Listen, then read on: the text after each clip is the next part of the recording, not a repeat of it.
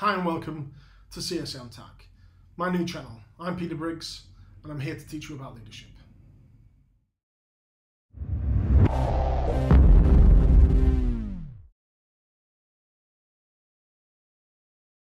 Hi and welcome. This is my first ever YouTube video, so be gentle please. I'm here to teach you about leadership, one of the most important parts of my life, one of the things that have really driven me whilst I was in service. I do think that we are lacking across the board in leadership skills, and understanding leadership is such an important part of everyday life. So the concept behind these videos is to teach us all how to be better leaders. Leadership is such a dynamic and fluid set of skills that any one person showing the same amount of skills might not elicit the same response out of their team, and therefore leadership is often about emotional intelligence, dealing with other people, how they want to be dealt with, rather than how the leader wants to deal with their individuals. Before we start, a little bit about me. I've just served 22 years with the Royal Military Police and the British Army, and served operational tours in Iraq, Bosnia and Kosovo, with large-scale exercises in Poland, Oman and Canada.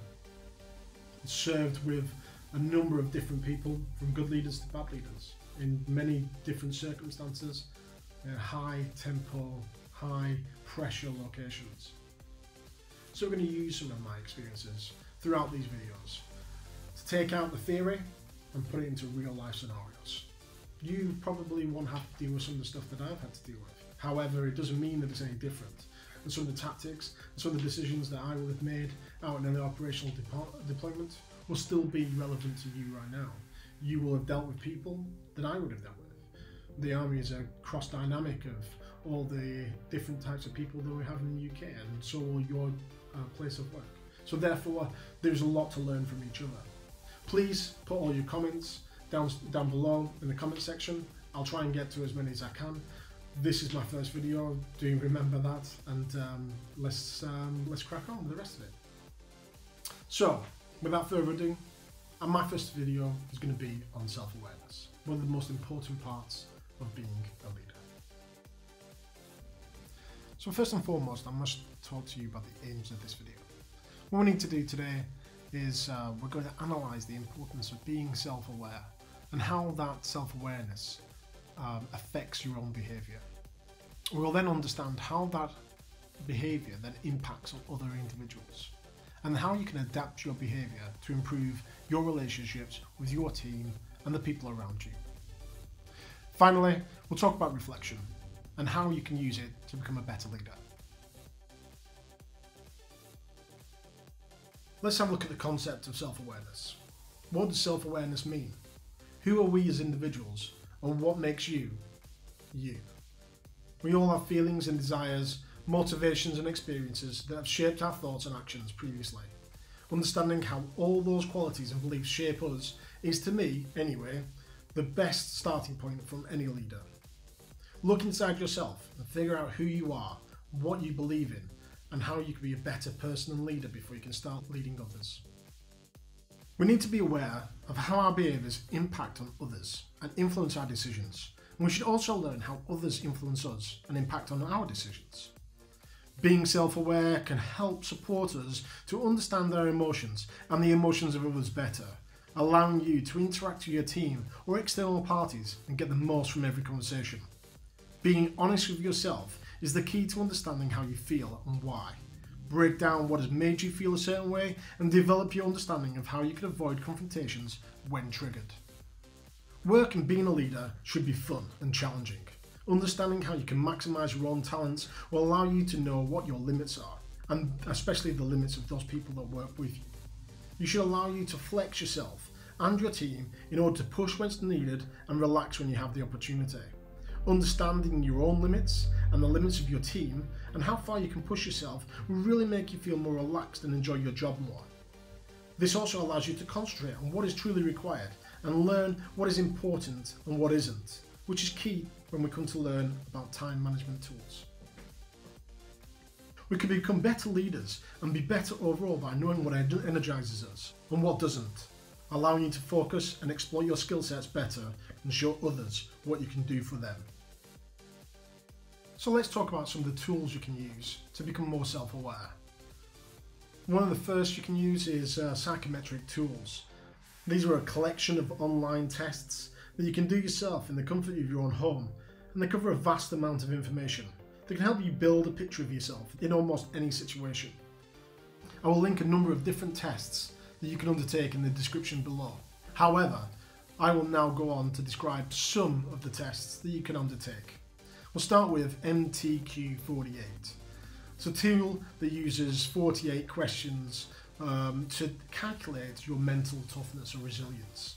This can be used to describe the mindset that every person adopts in everything they do, and is closely related to qualities such as character resilience and grit and determination.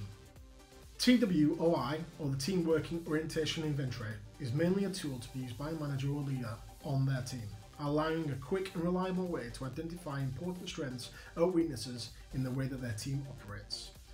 TWOI is based on 5 elements, recognised as key attributes in a high-performance team. Each of these attributes has 2 subscales. The core elements are common goals and objectives, effective communication, continuous improvement, working together, and engaging with success. The ILM72 is a unique 72-question psychometric tool which enables users to assess leadership styles and effectiveness before and after an event, such as a training and development or coaching program. It is a result of a major study carried out by AQR in association with ILM. It looked at over 50 leadership models and found that they all have their origins in the same components, 6 scales which represented different aspects of different leadership styles. The go-to psychometric tool is the Myers-Briggs Type Indicator, or MBTI, and it looks at personalities based on 4 fundamental dimensions of individual difference to create 16 personality type profiles. You've got extroverts or introverts, sensing or intuition, thinking and feeling, and judging and perceiving. The insights gained provide a framework of tackling a wealth of issues that can be applied to both professional and private areas. There are far more psychometric tools out there that I can even include in this video. However, you should go online, have a look in the description, and try a couple out yourself. Just see what you can find. My issue with psychometric tools are that they're normally based on time and space, and your attitude at that moment influences your decisions. Might not be how you feel the majority of the time, as often with these types of tests, they're subjective and are only guides. I do not feel comfortable pigeonholing people into boxes. This often stifles what we're trying to achieve. This is the reason why theories like this are just theories and not always practical in the real world. Let's now move on to self-reflection tools. Using a journal is a great way to reflect on the experiences that you've encountered. How this differs from a diary is the analysis conducted by yourself of the decisions during those experiences. Did you do it right? Did the outcome actually achieve your aim? Could you have done it better? What would you do next time? All these questions and more can be applied to your journal. There's plenty of writing journal websites on the internet, and they can show you your structure on how you can be a better journal writer. Plus, there are a great number of tools, including OneNote on Microsoft Outlook. These tie nicely into your emails, where you can store and record your interactions. You can also use Gibbs Learning Cycle as the basis for your reflection. Another great way to write a journal is to use the STAR system. Start with situation, what were you asked to do, why and by whom. Move on to the task. This details what your purpose and the plan of the actions you're going to undertake, with the explanation of why you're going to do things in a certain way and what elements of the plan had to be done in a certain order. The action. Walk through what you did or were you doing. Result. What was the outcome of the work carried out? Was it a success or failure? Who provided feedback? Then you've got reflection. Did it go to plan? Did the outcome and the activity run as you expected? What would you have done? And what would you change in the future? Again, there are many different ways to write reflectively. Look at how you want to use it and write it that way. Listening to your inner voice is a great way to complement writing a journal. Just talking to yourself, going over the activity of the day, just to understand what has happened before you write it down into your journal. Mindfulness can help prepare for important events as well as reflection. In the army, we would call this a condor moment, taking the time to pause and reflect before going on to do something, normally a tactical decision. Taking a moment to calculate all variables before making your decision doesn't have to take very long, and sometimes the longer you take, the less of a decision has to be made that's been taken out of your hands. However, with careful consideration and reflection prior to the event, you can almost give yourself a second chance of completing the task at hand. Coaching tools can aid development of self-awareness, and some of the tools that we use are as follows. Johari Window is designed to be a self-awareness and personal development tool, whereby you enter relevant information into the window panes. The exercise allows someone to pick from a preordained number of objectives, which are closely describe their own personality. The subject's peers then use the same list to pick out the same number of objectives to describe the subject, and these are entered into the 4 quadrants of the window. The arena area, or sometimes called the open area, would contain all the objectives known by the subject and the peers. This shows the subject and peers accepted these skills and characteristics of the subject. A blind spot would contain all the objectives not selected by the subject and only by the peers. This represents information on what the subject doesn't comprehend about themselves. Hidden area, or the facade, would be the objectives selected by the subject and not by the peers, and these could either show the things that the peers are unaware of or they don't believe are true. Unknown are all the other remaining objectives. This process can be enlightening depending on the objectives, and there are plenty that we can use and found on the internet. The Wheel of Life is often used as a coaching tool. However, it can provide a great insight into self-awareness. The wheel is broken up into slices, which are categorised as important to the subject, and then a scoring system is used to reflect and rate your satisfaction out of 10, 1 being the lowest and the closest to the centre, with 10 being the highest on the rim of the circle.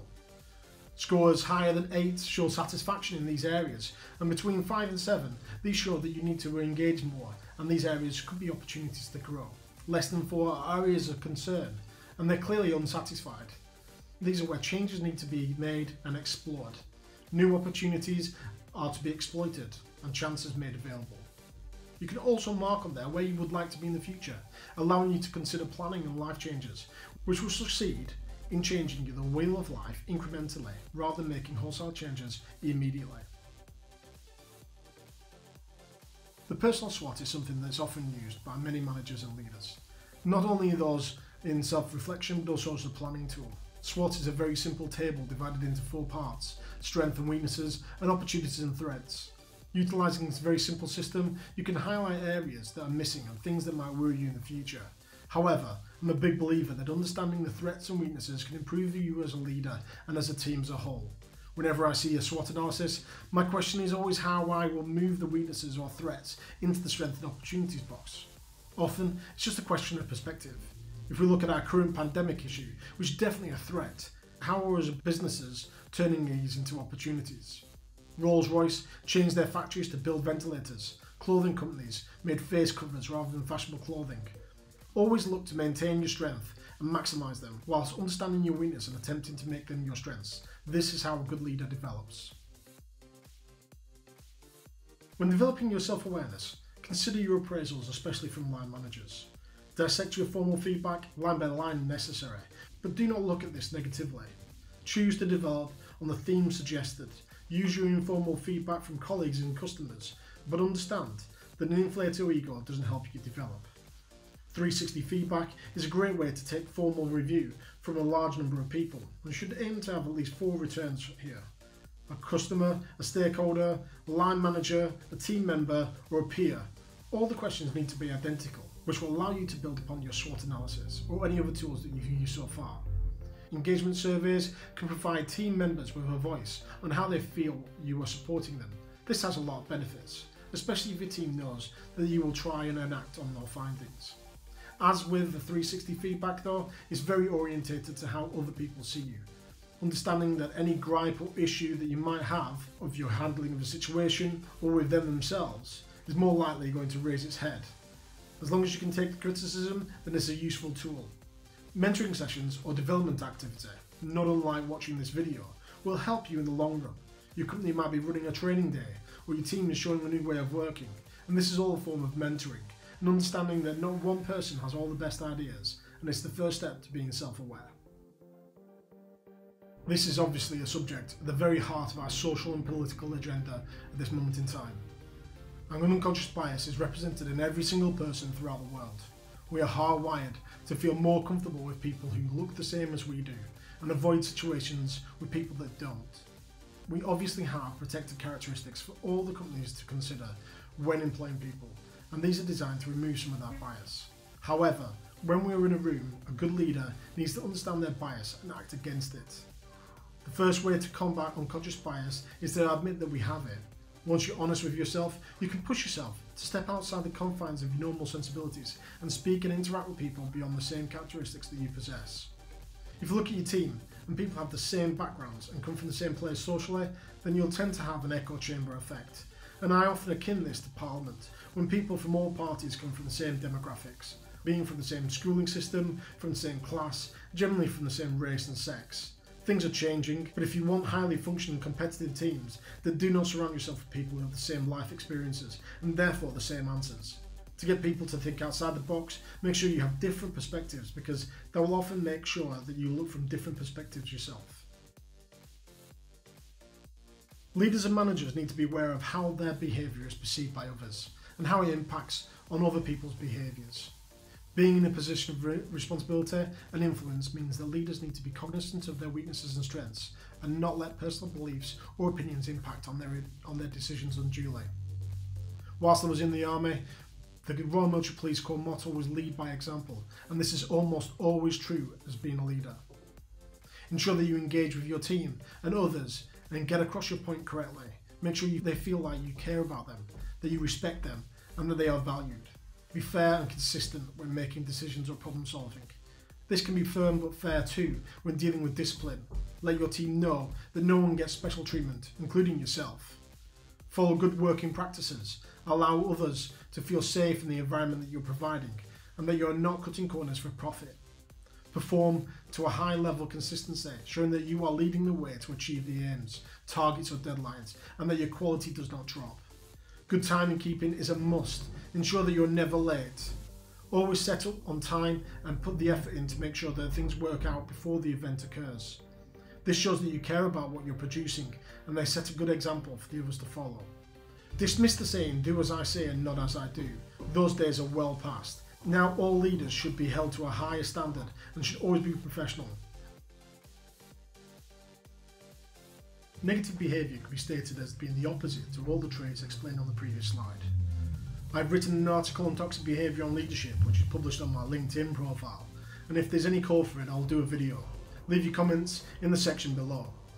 Understanding self-awareness is half the battle. Improving your understanding will make you a better leader, but implementing some of these ideas will make you a better person, which will allow others to want to be led by you. Understanding how you are beyond your own rose-tinted glasses and laid bare for scrutiny is very hard for some, and sometimes it can be close to the bone. But understanding what impact you are having both positively and negatively will help shape yourself into a more rounded leader and a better manager. Never stop trying to be better. There are so many different tools out there for you to try and constantly use feedback to learn. Remember, leaders create leaders. It's a blessing and a curse at the same time. Use your responsibility wisely. Hi there, I'm Pete Briggs and this is CSN TAC. Here we're going to have another video on self-awareness, and today our video is going to be about learning styles.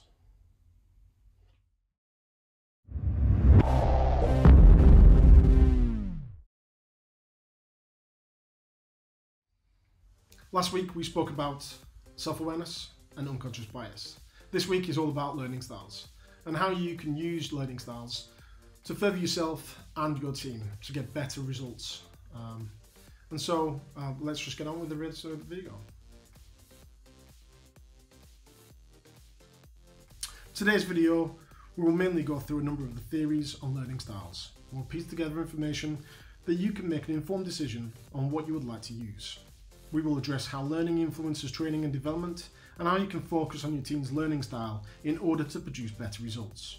We will also focus on how you can use your knowledge of learning styles to become a better leader. Part of self-awareness is understanding your learning style, which will in turn help you to understand the learning styles of your team.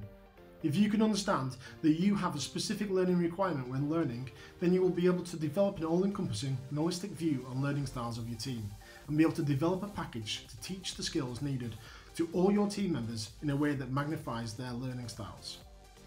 Understanding your learning style is a great way to start off your development action plan, which is sometimes called a DAP, or your continuous professional development, which is also sometimes abbreviated as CPD. An updated and frequently maintained DAP will show your growth as an individual. Firstly, you need to be looking at your current roles and responsibilities and detail where the gaps are in your portfolio. Then we need to analyse where you want to be in the future, what skills do you want to show, and what qualities do you have to achieve these. Then the action plan comes in. How are you going to get there? What courses are you going to attend? What learning are you going to take on? And how much development you'll personally need to have to get to the position that you want. This all comes down to your learning style. There is no point sat there listening to podcasts if you're an audible learner.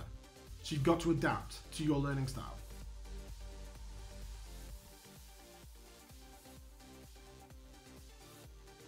Today's video will be concentrating on the following theories: VARK, Gardner's Multiple Intelligences, Field-Silverman Learning Style, Kolb's Learning Style, and Honey-Mumford. However, there are plenty more to look at on the internet, such as CS383, Ideal, Masplank, Tango, and AHA. VARK explains that people normally have a favourite way of learning, and therefore training needs to be adapted to suit these preferences. Usual watching or seeing activity completed lends itself to visual learners. YouTube lends itself well to this area, and more children are growing up as visual learners as a result. Graphs and data can add more information for these learners. Listening or speaking are auditory learners. How many times have you explained something and suddenly it makes more sense? Listening to people explain something might also be the key to unlocking your learning, as well as asking questions and listening to those answers. Reading and writing is about being able to read instructions or notes and understand them. Research is also a great way for these learners to develop, and writing notes during training is important. Kinestetic is about getting your hands dirty and actually doing it and touching it. These sometimes can be switched from visual learners, and both visual and kinesthetic learners both draw information from the other's learning style. However, to really understand the subject, the preferred method must be used. The idea is that most people will have a preferred learning style, and that leaders can make sure that they hit all the bases with designing their training. For example, you can conduct a presentation with a video and written handouts, maybe with diagrams. You will describe the training thoroughly, and when you conduct some hands-on training in a safe environment with suitable supervision. This way, all the different types of learners will have some version of learning that they require. I like this idea, but I'm also an advocate that skills and learning can be any of the above for any single person. When you get a flat-pack wardrobe from IKEA, the instructions are paramount, and therefore I'd be a reading and writing learner. However, when I'm playing on my computer games, I seek walkthroughs on YouTube, and therefore I'm more of a visual learner. However, when I learned to drive a car, I was kinesthetic because I needed to feel and drive a vehicle to actually understand how it all worked.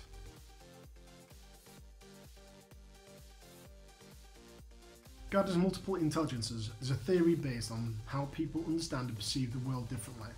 This was further refined, but the theory states there are 3 different intelligences. Gardner said there's a wide range of cognitive abilities that only have a weak correlation between them. His theory predicts that a child who learns math easily is not necessarily more intelligent than the child that finds math hard, and that they may learn to do maths in different ways or have different approaches. The child struggling with maths may also excel in different areas outside of the discipline, and may be looking too deep into the subject matter and therefore overcomplicating the task. This means that a child that struggles with a subject might actually be hiding a potentially higher level of intelligence of the child that has memorised maths quickly. This misunderstanding can lead to the detrimental effect on the child. Let's look at the 8 intelligences. People with a high verbal linguistic intelligence displays a facility with words and languages. They're typically good at reading and writing, can tell stories and memorising words along with dates. They tend to learn best by reading and taking notes and listening to lectures, and by being discussed or debating what they've learned. Logical or mathematical. Using logic and reasoning, numbers or patterns. Whilst often assumed that those with intelligence naturally excel in mathematics, chess, computer programs or any other logical or numerical activities, the more accurate definition places less emphasis on traditional mathematics ability and more on reasoning capabilities, recognising abstract patterns, scientific thinking, and investigation and the ability to perform calculations. Spatial, being able to mentally visualise, plan, and be aware of space and distance. Careers that suit these types of intelligence include artists, designers, and architects. A spatial person is really good with puzzles. Bodily or kinetic, using your body to solve problems, hands-on sort of people. The core elements of bodily kinetic intelligence are control of one's body's motions and the capability to handle objects skillfully.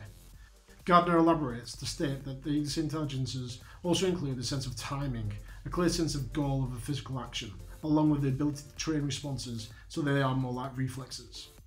In theory, people who are body kinetic intelligent should learn better by involving muscular movement and are generally better at physical activities such as sport as dance. They may enjoy acting or performing, and in general they're good at building and making things. They often learn best by doing things physically rather than reading or hearing about it. Musical, sensitivity to sounds, rhythms and tones of music. People with high musical intelligence normally have a good pitch and may even have an absolute pitch. They're able to sing, play musical instruments and compose music. Since they are a strong auditory component to this intelligence, those who are strongest in it may learn via a lecture. Interpersonal, good communication skills, great at negotiation or developing friendships and relationships. Interpersonal intelligence is the ability to understand others. In theory, individuals who have a high interpersonal intelligence are characterised by their sensitivities to others, moods, feelings and temperaments and motivations, and their ability to cooperate in order to work as part of a group. Intrapersonal, self-reflective, self-awareness, understanding what motivates themselves. This refers to having a deep understanding of yourself and what strengths and weaknesses are, what makes you unique, being able to predict your own reactions and emotions. Philosophical and critical thinking is common with this intelligence. Naturalistic. This has to do with nurturing and related information on one's natural surroundings. Examples include classifying natural forms such as animals and plant species and rocks and types of mountains, and the applied knowledge of nature in farming and mining. Although the roots of Feldman-Silverman's learning style model lies in the engineering world, the theory can be used in other industries. The model shows 4 areas of personality, and a combination of these styles show that they're learning preferences. Active or reflective. This shows how people process the information given to them. Active people tend to want to work things out and work in groups, whereas reflective people prefer to work alone or in familiar teams. Visual or verbal. This shows how information is presented. Visual learners prefer videos or information in pictures or charts. Verbal prefer written word or spoken answers. Sensing or intuitive. This shows how people wish to perceive information. Sensing learners want concrete information and are themselves practical thinkers, enjoying facts and processes. Intuitive people prefer thinking with conceptual theories. Sequential or global. This is how people like to organise and process information. Sequential learners prefer small, linear thinking, using small steps towards their goal, whereas global thinkers prefer holistic learning with large steps. Kolb's experiential learning module uses 4 points to identify how people learn. According to Kolb's model, the ideal learning process engages all 4 of these models in response to situational demands. They form a learning cycle, from experience to observation to conceptualization to experimentation, and back to experience. In order for learning to be effective, Kolb suggests all 4 of these approaches must be used in training and learning. Experience, the first attempt or actually doing the skills. Reflecting, much like any other reflection, looking back on what's occurred, using the information to see what you would do better next time and how useful the experience was. 3. Thinking, using theories and any other ideas that relate to the learning experience and integrating them into your learning. 4. Acting, the test phase, where the learner puts to practice what they've learned. This rotational cycle shows that learners should touch every area when learning.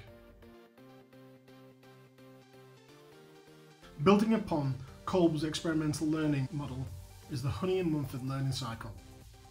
Here, We've got activists, who are people who like change and go out and seek learning. We've got reflectors, people stand back and review learning. Theorists, people who wish to learn more through logical processes. And the pragmatist, people who like to try new things and solve the problems. These four learning styles are acquired preferences that are adaptable, either at will or through changed circumstances, rather than being fixed personality characteristics. Making the most of our own and our team's preferred learning styles will help us make the most out of our training opportunities, allowing everyone to develop in a way they prefer and make the learning more enjoyable, with an increased chance of the training being successful, saving money and time in the process. As an individual, you should work out your own learning style and ensure that you conduct learning in the way that suits you. Using activities like delegation, job rotations, shadowing and e-learning can help support all the different types of learners in your team to develop. By using analysis and our own way of thinking can help us to plan learning strategies that work for us and our teams. It can help support us become more organised and choose effective methods for different learning tasks. There are a number of ways that you can use to identify your learning style and the learning style of your team. Some of these will be questionnaires, and some theories have web browser activities that you can undertake. I'll link a few in the comments below. If you want to know more about yourself, consider how you learn in different circumstances. Do you like to be guided, or do you like to be shown? Do you need to write instructions, or do you like a video? This should easily point you towards understanding how you want to learn, and how easy it is to use the right system to get the right results. The same principle can be applied to your team. Ask them or observe them. Gather the information required by watching your team and understanding what works for them as a cohort or as individuals. Just remember, learning is often context driven, so one way of learning will not always solve your problems. However, it should highlight new ways of working. Understanding your team's learning style and implementing it will help you and your team massively. The first step to understanding your team, though, is your own understanding of yourself. Being aware will always be the best way to understand how other people work. Understanding that you have needs will allow you to cater for the needs of others more. This is how a leader magnifies the skills of his own team, shows effort into understanding what the team needs and how their impact can be maximised. Consider the questions on screen and hopefully they can inspire you to work out what you need and what your team needs. Hi and welcome to CSM Tag. I'm Peter Briggs. This week we have an interview with a current serving soldier and an instructor at Phase 2 training in the British Army. He's going to discuss to us how training has evolved over the last 20 years and how the British Army are now using the most up-to-date learning styles in order to get the best out of their recruits.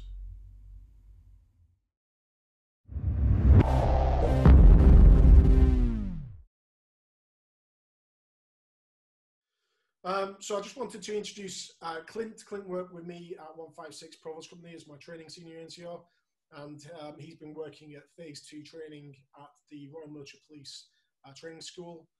Is it called the Royal Military Police Training School now, Clint? It's the Defence College of Policing and Guarding, to be technically correct. So Clint worked there as a Phase 2 instructor. Do you want to introduce yourself, Clint? Yeah, hello everyone, my name's Clint Breeden. I'm still currently a Staff Sergeant in the Royal Military Police, and throughout my career, clearly obviously I worked for Pete, but I've also worked as a Phase 1 instructor where we take civilians and then turn them into Phase 1 soldiers, where I was a section commander in charge of 10 people specifically who I directly influenced. And then fast forward a few years, I was then the course coordinator for the Tri-Service Police School. So that was covering Royal Military Police, RAF Police and the Royal Navy Regulators through their trades training. And then most recently, I've just concluded as a permanent staff instructor for Sandhurst, delivering a module on the Reserve Commissioning course. Thank you very much, Clint. So today we're going to be mainly talking about how the military have evolved in training its soldiers and its recruits, and the way that it's influenced its learning styles as well. So firstly, I want to talk about the training pipeline. Now, we had a training pipeline at Colchester, which me and you developed in order to get our soldiers from A to B and deployable for what was the Air Assault Task Force working with a 16 parachute regiment. But I just want to talk to you how that works with phase 2 recruits, getting them to the op standard. So I think it's similarly to what we did at Colchester. You know, everyone needs to look at what the output is going to be, and obviously with the military police, you know, that output is defined by policy and a training directive, for want of a better word. So you know that then works backwards. So you then have for phase 2 with the Royal Military Police, you then have a output and your start state. Now clearly our start state is what phase 1 delivers into phase 2. So you've got that common military syllabus, those 14 weeks of basic soldiering training that everybody in the military does. You know, everyone in the army does exactly the same syllabus, and then everyone is moved to their various trades or their various, you know, regimental training. And obviously for us, it's down in Portsmouth at the DSPG. So at that point, then they go through, I think it's the best part of 6 months of development, covering a number of subject matters. And one of the last things that we did was a very, very big turn of the wheel where we reassessed everything that we delivered as the Royal Military Police versus our output and our input state. And there was a huge change of what training we were delivering our students. So in terms of pipeline, we decided the most effective way of doing this, you know, being police officers, is that, you know, the policing aspect of our job realistically needed to be at the back end of the course, so that the guys and girls would be leaving the policing college with the freshest memory of those policing skill sets. And you could argue as soldiers, you know, oh, what about all the soldiering? Well, what we decided, because they'd come from phase 1, is that, you know, those green skills were fresh in their mind and they were of a certain mindset. So we need to capitalise on that ability. So we put all the green stuff, front loaded it whilst they were still in that sort of army mindset, and then we, you know, ticked off all those training objectives, you know, be it, you know, the pistol ranges which are specific to us, a bit of chemical warfare, a bit elevation of physical assessments, and all that good army stuff, the green stuff we call it, that got done first. They then went into a consolidation sort of period of like classroom learning, so where we would then deliver all of the criminal law aspects and the military law aspects of their trade. And that was obviously delivered with a number of my teams. And then from that, they go into a period of environmental training. So a bit like Big Brother's watching you. So police station, cameras everywhere. You know, we've got screens behind walls. We can watch interviews. We can watch interaction. And whilst that was all happening in environmentals, they'd be touching on their arrest and restraint, so we call it PST training. And then there's a few more bits of physical stuff, and then a bit of driver training before they drop out the back end. So this pipeline starts from sort of civilian, soldier, military skills up to your annual standard of tests. A bit of refresher and special to arm training for the military police, which is our MP green stuff. Into tuition, okay, classroom-based theoretical criminal law, sort of trade training, assessment, out the door into the field army. How did you think that the doing it that way around? So you did some special to arm training and then you did theory behind it. How did that work for you? Okay, so DSPG in the various guises that organisation has been, and obviously me and you worked for a different organisation, obviously when we went through training. When we went through, it was run by the army. It was the Royal Military Police Training School, and that was it. Obviously now it's tri-service. Now, the fact that it's tri-service is probably has the biggest influence on how that place is run and how we deliver training, because 3 services require 3 different mindsets from its students. You know, there's 3 different outputs. We are still soldiers and we still have to do soldiering stuff. So we need to be able to get from A to B as a soldier first to deliver our specialism, our trade and our provost support to whatever battle group we're attached to. Whereas, you know, the Navy, they do it the other way around. They come as already trained sailors. They've already got a trade in the Navy for a couple of years, and they've got experience and they probably hold a bit of rank before they become police officers, and then they go back to the Navy again. So, you know, you're starting with this different level of all sorts at the start of now phase 2 at the tri-service school. So it was one of my suggestions about the order with which we were training, and the school has conformed to the kind of the theory and the environmental training was the same order as it was for me and you. I would suggest when me and you went through, we have kind of gone back to what that roughly looked like, a very different sort of influence and a very different emphasis on how the course is delivered, of course, because we've moved on 22 years since then. But for me, it comes down to that real clinical assessment of what am I starting with and what is my output. And, you know, in the military, we are very, very mission focused. So the mission is I need to deliver combat ready, highly qualified, highly motivated Royal Military Police junior NCOs, not private soldiers, people that hold rank and responsibility. How do I get him to land in Colchester and then obviously end up doing what me and you had been designing? And, you know, and we know, and people that have come from the training school came to Colchester and were like, whoa, wow, we've gone from here to here. So I then left Colchester and went to the school. We did a big, massive study that involved, you know, right up to sort of Provost Marshal Army, which is the top end of our organisation as a cap badge. And, you know, that study went right the way up to the top and they shook everything out. And there was, you know, a lot of meetings, a lot of study, you know, a lot of interrogation of statistics and, you know, injury levels and subject matter and absolutely everything. It was a really, really, really, really worthwhile task. And it has, I would argue, transformed what we're delivering, you know, much more digestible, a lot more logical, you know, in a manner which is quite easily delivered, really, you know, if you've got the right instructors. So for me, moving to that point where we were receiving phase one soldiers, just keeping them in that soldiery bit to start with in phase two, because you don't want to take the foot off the pressure. You know, they're still in training. There's still a lot of the lifestyle and environment that they need to learn and understand. And, you know, you're still at a training school where we can facilitate that learning and mold and mentor that learning without it being too overpowering. So they've still got access to all the good welfare stuff before they go to the field army where it's a bit different. And I think that if we didn't do it like that and we took away that green stuff at the end and we at the beginning, when we moved that to the end, the soldiers would then become lazy. You know, their foot's been taken off the gas. They're now in the classroom, chilling out, learning, you know, interaction like this with their instructors, because clearly there's a difference in familiarity when we're trying to deliver that amount of criminal law.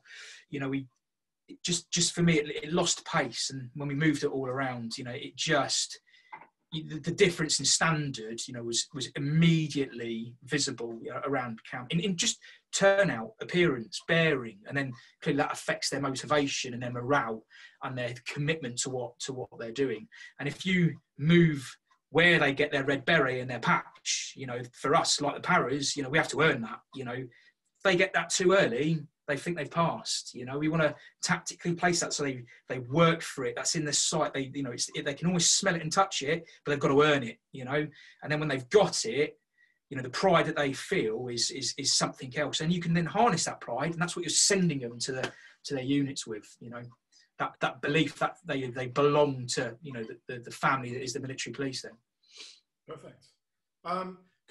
So the army's evolved, and it's had to over the last 20 years since you joined up and I joined up. And we've had instances like deep cuts and events that have occurred that have questioned the military's commitment to training and the way that it delivers training. Could you explain the differences of the training delivery and its focus from the last 20 years, please? Yeah, of course. So I think I alluded to earlier that when me and you went through training, we went through training in Chichester when it was a Royal Military Police training school, and, you know, subject matter was delivered at us. So you had an expert, you know, in a certain subject, be it weapons or chemical warfare, or, you know, someone who's really experienced at the policing aspects and criminal law was their thing. Someone may have been all over forensics, so you would have had a forensic expert deliver those lessons. So those guys would come into a classroom and would be sat like we were at school, and those lessons were just PowerPoint or overhead projection, and you were just spoken to book, download, delivery of subject matter. And there was no consideration back there for sort of learning styles or learning difficulties. There was no assessments then on anything. You just kept up. and you were given your 3 exams over that period of time in that syllabus. And if you failed your exams, you were off, you were back squadded, you know, and you just go through that cycle again and again. And, you know, and that's what it was like 20 years. It was probably even worse before our time, I would have thought, you know, a lot more direct, probably a lot more, I say brutally delivered, but a lot more blunt in how it was given to you. You know, there you go, there's your subject matter, learn it, done, you know, no discussion. But as years have gone on, and I think as as society has become very aware of learning styles and how we best affect output and the mission through ensuring that stuff is delivered to all levels, all ability. You know, we coin a phrase in the military now, which is we train in, we don't select out. So I think you could argue back in our day, it was almost like they wanted the finished product at the start. It's almost like they wanted the soldier that was already fit, the soldier that already knew about his police work or found the police work easy. And, you know, and there was people that just fit into that and that was fine. Whereas now it's nothing like that. You know, I expect those guys that came to phase 2 to know nothing. They were a blank canvas, and each one of them is an individual that learns in a different manner. So the army has moved with this and, you know, has created a process where our instructors are developed and our instructors are mentored and assessed and trained in how to deliver their various subjects. So it doesn't matter what your subject is or what regiment you belong to. As an instructor, there are fundamental principles and, you know, delivery methods that we will all stick to, of which there's quite a few. And then you utilize that toolbox of, you know, training delivery to best suit either your subject that you're teaching or the learning styles of your students. So, you know, something theoretical may be done in a certain manner, something practical will be done in another manner, but each one facilitates those different learning styles with with not a pressure on the student because of how these learning styles work. So what you're trying to do is mentor, massage and increase your output by delivering these lessons in a manner that they can learn it and digest it as quickly and as easily, and they can implement it almost immediately.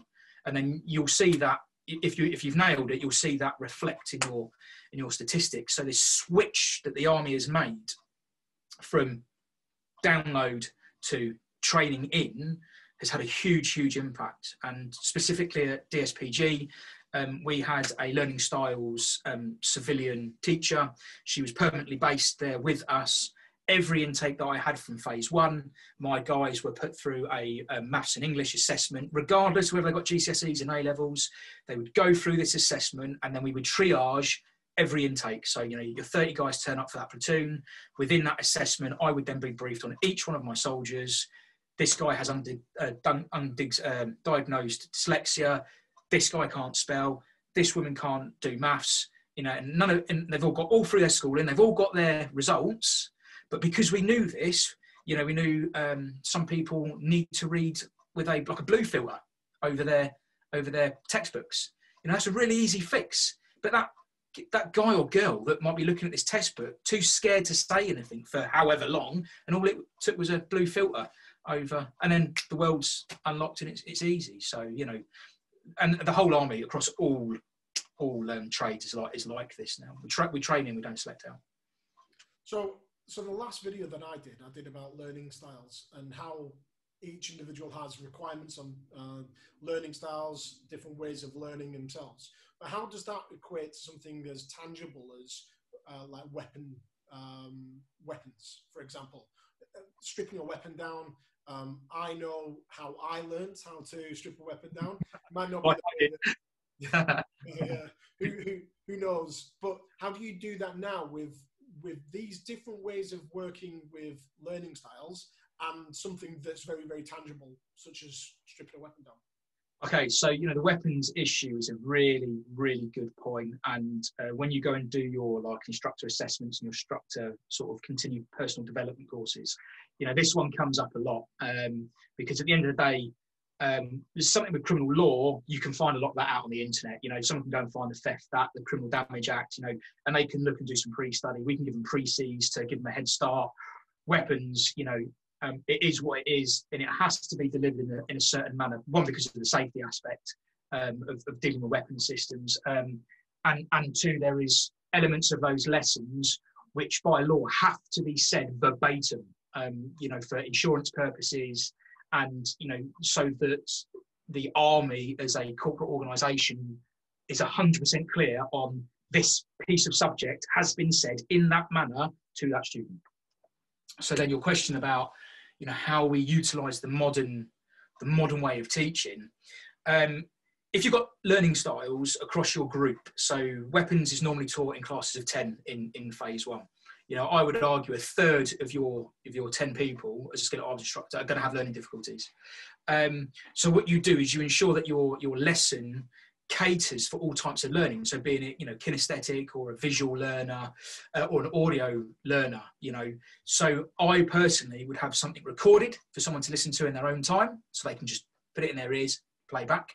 If they're a visual learner, they're going to get a handout at the start of the lesson with all the pictures on it that they can then annotate and write on at their own leisure, putting down the things that they know they need to put down to add to that visual aid.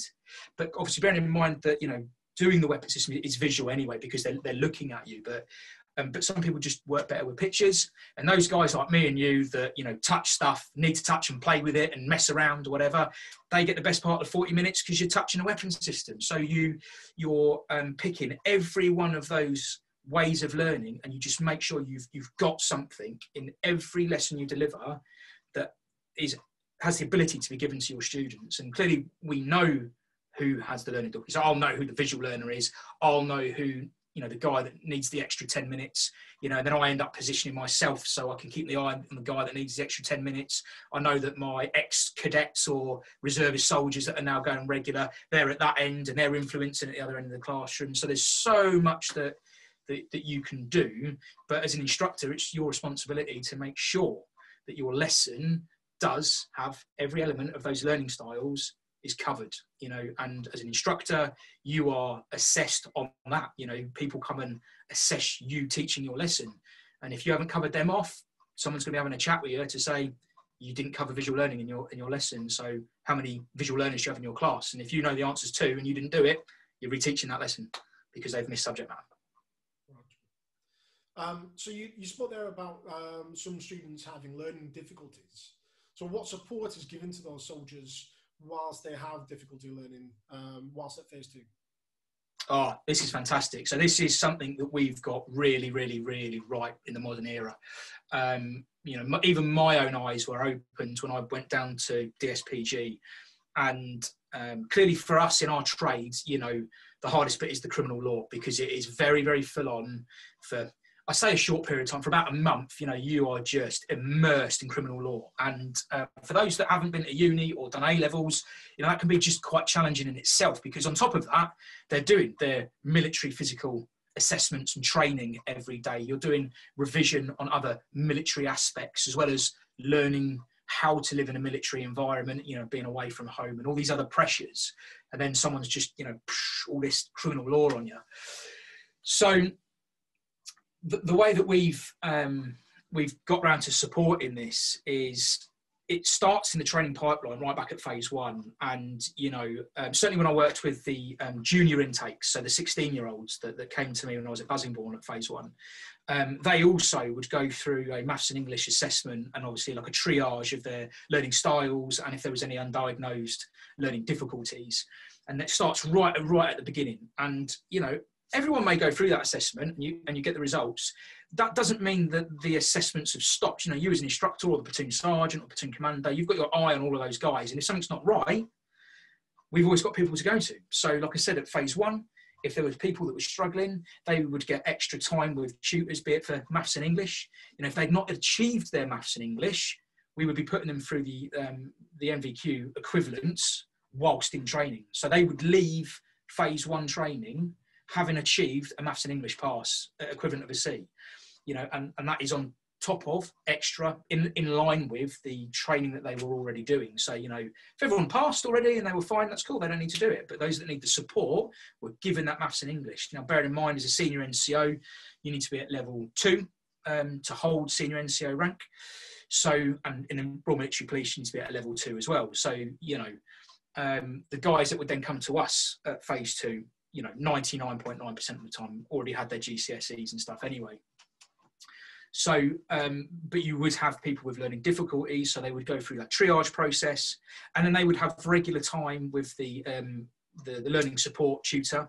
They would have extra time in examinations to obviously compensate for someone who's a slow reader. Why impose the same time frame on them when it takes them an extra 5 minutes to read a paper? So, we have exactly the same allowances that you'd get like for your GCSEs. We would do exactly the same at DSPG. More time in exams, one-on-one time with the tutor.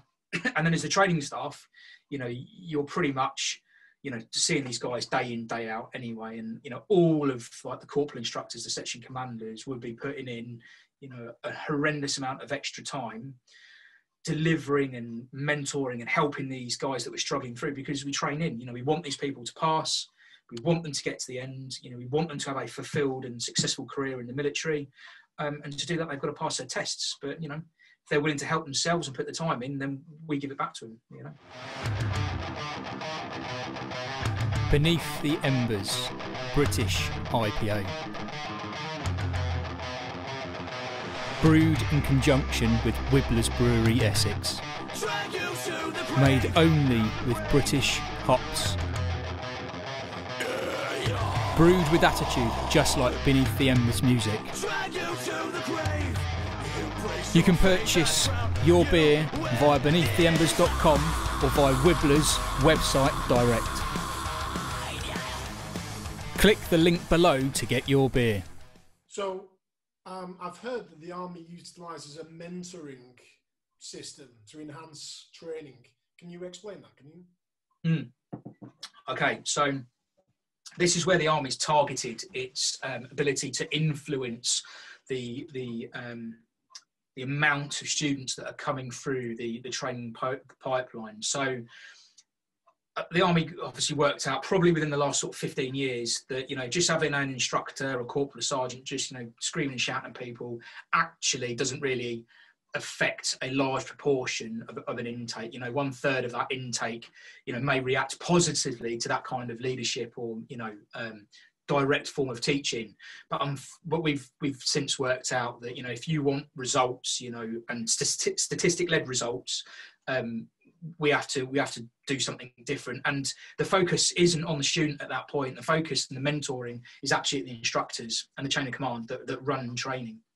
So everyone that teaches in any form of military establishment now, be it phase 1, phase 2, or further continued trade training, which we call phase 3, they have to go and have an assessment and a course for a couple of weeks in Pirbright. It's a place called the Army School of Leadership, and it's run by a multitude of cap badges, all of them horrendously experienced instructors. Most of them, all of them will be a minimum of a staff sergeant or a colour sergeant, so have already worked in all of the training establishments. And you then go through, let's say as a phase 1 or phase 2 instructor, you go through a 2-week package. And on that 2-week package, your eyes are opened to learning styles, learning difficulties, how to communicate with young people, welfare of young people. It's nothing to do with your chosen trade or your own subject matter as instructor. It's all to do with how you as a person delivers your subject matter to your students, the roles and responsibilities on you, because, those people that come into training are vulnerable men and women. They are in a position of vulnerability of which you're leading, and, bear no bones about it, us in the Army are employed to do a certain job, which some of it's not very nice. So we do need a certain type of character, but we need to know how to pull that character out of someone in a manner which is both professional and effective. And the mentoring process doesn't just stop after your 2 weeks at the school in Pirbright. There's almost a rank structure to it. So as you go through as an instructor, you finish, you get qualified, you go back to your training establishment. You are then the bottom of a rung of 3 steps on a ladder. At the bottom, it's called DTTT aware. So it's Defence Trainer Trainer aware. Okay, so you've been made aware of all this subject matter. You have learned, you've been assessed, your lessons have been looked at. The Army has said, yes, you as a person now hold the knowledge, have the character, and you're the right quality of individual to go and teach. Tick. So you go to your school. Then you have someone like me, which is called an Army Trainer Mentor or a Defence Trainer Mentor. What I then do is all the new instructors that come to my establishment. So let's say in Portsmouth at DSPG, I was directly responsible for all of the Army, the RMP, military police, senior NCOs, so your sergeants and above that worked for my company, which was the trade training. All of them senior NCOs, so sergeants, all of the corporals, I then, if you like, was their master coach. So I would then go and look at their lessons, their delivery lessons, ensuring that their delivery conformed to the correct structure of how we teach now, which then aids your learning styles. I would look at the content of what was meant to be delivered in that lesson. So let's go back to the Theft Act. It needs to cover a few key areas, key learning points. So I'll be making sure those instructors were hitting those key learning points whilst utilising all these new methods of teaching. And then that instructor or those instructors would then have a one-on-one mentoring session with me straight after their lesson, where I would use a process of bringing out of them where they think they could improve. So, to cut a long story short, I've done their job. So, I know what needs to be hit. I am now the most experienced instructor within that organisation. So I know the emphasis that we want to be teaching to our students. So I know what our output is, and I know what the mannerisms with which my instructors need to be doing it. So then I'd sit with the guys, and then we would review the lesson, we'd reflect on the lesson, and I would get them obviously to pick out, 3 really good areas they thought went really, really well, and then 3 areas that they didn't think went so well. I myself would have picked 3 areas, that I didn't think went very well, but obviously I'll keep them to myself. But in that reflection period when we'd be talking, 9 times out of 10, those instructors would bring up as their 3 negative points, the 3 points that I probably picked up as well. And that's where we want to be getting at, because the onus becomes then on that instructor to better himself. And then we then set some goals. We use the SMART model quite a lot in the Army. We'd set, right, okay, so what do we want to hit for your next lesson? What are those 3 things that we didn't think went so well? What are we going to nail next time? And we'd pick 1, maybe 2 goals. I want to take less on my introduction, for example. So yeah, we'll put that down there. We record it. It's on there. We set a date for the next review.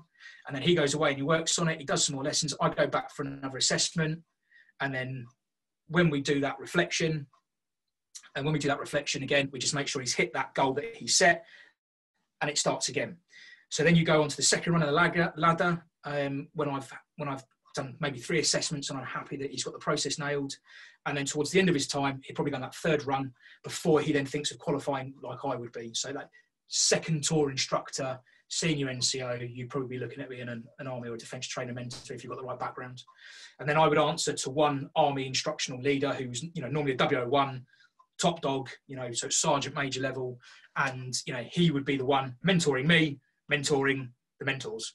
And it's that chain of command. So we use the rank structure, we use the experience, and one is checking on the other, reflecting with the other, and it works up and the results speak for themselves. Our retention at the training school is I would suggest pretty much 98%, I reckon. And the way that we do that just affects everything, how we communicate with the students, notwithstanding the fact we're in the Army and there is good Army stuff that needs to happen, bit of drill, bit of shouty, the usual Army stuff. But the emphasis on making the student feel included, making sure that they know that they can speak to the instructors, that they are mentored, not spoken at, that they belong to, to that organisation, learning isn't a problem, believe it or not. It's a big hurdle they think they have. When they're a week in, it's like it's just easy. So what else do you do to develop your mentors, though? So that's mainly internal. So have you got external elements? Yep. So you would go and do your first 2-week course at the Army Leadership School. Now, bearing in mind that if you do a 2-year tour at a training school, once you've done your course there, that's you delivering either as a, trainer mentor or as an instructor, you're delivering for 2 years. Let's say you go back to the Field Army. When you come back to a training establishment, you will go back to the Army Leadership School and you will either go and do the next course up, or you will go and redo the course that you've done before to make sure that all the modern ways of teaching are refreshed in your mind, or you're updated on anything. So, I'm a really good example. I did DTTT version 1. So I went to Pirbright, and this is when it was first invented, really. So we're talking 2007, I think it was, when I did the first version. And, you know, I gained civilian qualifications through it, which actually meant that I didn't need to go back when I was at phase 2. However, my Army instructor leader, the Sergeant Major at the top, said, you're going back because you need to be updated with the modern way of doing stuff. And, you know, my eyes were open to a whole new world of teaching that hadn't been delivered to me when I'd done version 1. So it was absolutely the right thing to do, was to send me back, even though I was civilian qualified, to go back and, you know, get that continued professional development in an area that, you know, I would argue that I'm, you know, pretty expert at, for my professionality, you know, within the military. Yeah, to go back and get updated. And then, if you like, when you're at a training school, you know, you've always got the new Army trainer mentors coming through that are then mentoring the instructor. So you've got this continual download of updates and information within your rank structure, within your school, and every time you go back. And then obviously we utilise guest speakers, people from outside our organisation. We bring these people in, you know, maybe the executive mentoring from, you know, big businesses, big, you know, London firms, something that's nothing to do with the military, but something that needs to display leadership or commitment or something that we would utilise.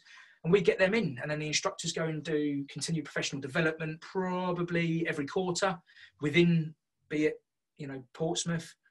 And we learn more, and we broaden our horizons, and we open our eyes to not just what the Army wants and needs, but what else is out there that we can use. So yeah, it's continuous all the time. Brilliant. One thing I'm always asked about, because the British Army's should be good at it, mental resilience. And how do you build mental resilience in? So you've got all these extra, you know, you've got learning styles, you've got different people at different levels of understanding and learning, but you still got to have a soldier at the end of it. So how do you develop mental resilience in training? Mate, that is such a big question, and I think that the answer to that is massively long-winded, and there is a lot of what ifs and so whats with mental resilience. Now, clearly, you must always remember that, you know, mental resilience is a hot topic, and the way that we have to conduct ourselves in the military has to conform to the law, has to conform to professionality. So with that, we must always bear in mind, if we're going to start conducting some form of training that is well outside of, you know, the civilian realm of mental resilience. So let's say, for example, you know, being in combat, you know, we need soldiers that are able to deliver a function almost automatically, where their mind and their commitment is completely focused and unwavering to deliver that end task. And, you know, at the basic level, that is get in a trench and kill someone is the long and short. No matter what trade you are in the Army, you are paid to shoot and to fight, and then deliver your trade second. You're right, that takes, you know, the infantry will deal with it in a certain way from day one. Us as tradesmen, we have to take our military training and we have to do it in that way. Then we take our trade training, and then we've got to meet it in the middle somewhere. So how do we do that? And I'll talk about it from a military police perspective. You know, the easiest way to start with mental resilience is the physical aspect of training, PT, because it has no military relevance whatsoever. It's just hard and horrible. And the more horrible the PT and the harder it is, the more mental commitment you need to put into it. Now, we all hate PT. We all hate running. We all hate getting shouted at. That's the same as any soldier. But it serves a function. And that's where they start. So, you know, your physical assessments are your physical assessments. The Army actually doesn't care, you know, how fast you run a mile and a half. The Army doesn't care, you know, how many pull-ups or whatever you can do. The Army cares about, you know, what you can apply your mind to, and whether you have the commitment to keep going, you know. And a very, you know, Ant Middleton, for example, is, you know, in the limelight at the moment, and, you know, his TV show has highlighted, I think, in quite a good, digestible manner, that, you know, the special forces and the Army, to a lesser extent, you know, have to train this, but we have to go through something to get to that point. So we start with phys. That's where it starts. And then it continues in everything we do. So when we talk discipline, we're not just saying stand, the ability to stand still and do some drill, marching around, the ability to stand there and get shouted at. No. We're talking about, lifestyle discipline. So this is your being asked to get up at 5 o'clock in the morning, having your bedroom ready for an inspection, having a level of detail to your kit and equipment and the cleanliness of your bed space that, is that detailed. You have not missed nothing, but you've still managed to do your revision the night before. And this is where this resilience starts to build, because you're right. We take all sorts of backgrounds into phase one, and the output is here. That is policy led. They have to pass X, Y, Z. And everyone's journey to that point is very, very different. The quickest way to get there, though, like you said, is to nail the mental resilience, or the commitment to mental resilience, as quickly and as effectively as you can as a section commander. So that's like what's the word I'm looking for? Sort of the utilisation of rewards, for example, task, reward, task, reward, task, reward. And the task gets harder every time to get that reward. But then, I know we were discussing earlier that we want the ownership on the individual. So we want the individual to understand that I am going to be trained hard. I'm going to do physically arduous tasks. I'm going to be asked to do things that are not normal, and my mind is ready to accept that, and I'm ready to challenge myself and run with it. And, when that penny drops with them, and for some of them, it's really tangible. You can see some of them resist it for quite a while, depending on their background. When that penny drops, that all they've got to do, the mind controls the body. Once that penny's dropped, that's it, they're away. And then you can start putting the pressure on. You can give them extra tasks, extra responsibility. But at all times with mental resilience, we conform to values and standards in the army, don't we? We have a very famous mnemonic, solid C or C drills, and, one of them is selfless commitment, and one of the other ones is discipline. That's where we start to see the mental resilience come through. And you'll normally see it in guys that come from the most random background that you think, society will look at them and go, they're a failure. And I can think of one guy called Stevenson, years ago when I was in phase one. He tipped up, it was a guy from Southampton, and he was a bit of a scrapper as a youngster, didn't get his GCSEs, he'd been in trouble with the police, he'd pretty much been sent to the army as a sort of a last resort. And when I looked at him and I spoke to him, lovely guy, really polite individual. If I was a 16-year-old in his peer group, I wouldn't have messed with him. And I looked at him and I thought, that's a leader. There is a senior NCO inside that man. He has just not had the parenting or the peer group to shape that effort in the right way. And it took I think it must have taken him 2 weeks just to get used to a bit of the discipline and how we do things in the army. And he found his home straight away. And that was it. He had something to focus all that energy and what was anger previously into something positive, which was results driven. He got to shoot weapon system, hit the target, positive reinforcement. I'm developing that skill set, and then and he was a fit guy anyway. And then we could push him on PT harder than anyone else, and push him and push him and push him. So he realised his actual boundaries were his mental resilience was so good that, his boundaries were so far actually beyond what we could probably push him, or allowed to push him, should I say. And then you take that guy and you make him a junior leader. He's now been in training 6, 7, 8 weeks. The pennies drop with him. He gets the process. He now starts to positively affect other people that are maybe behind. So he then starts to internally help with the mental resilience of the youngsters. Look, guys, I can do this. Just got to do it like this. Here, look at that. And they create this brotherhood of friends. And we all know friends from our phase one that, we'll be friends with until the day we all die. And then you start to see as a team, as they start to gel as a team, that there's this cohesive mental resilience. And then as a team, they become unbeatable. They become this band of brothers of, soon to be warriors that are committed to the process, committed to being worked hard, committed to learning, because they want to achieve. They want to pass off on the parade square in their regimental headdress, having felt like they earned it. And then when you've got people that are willing and mentally committed, you start pushing that resilience. And it may be the way that I'm then interacting with them starts to change.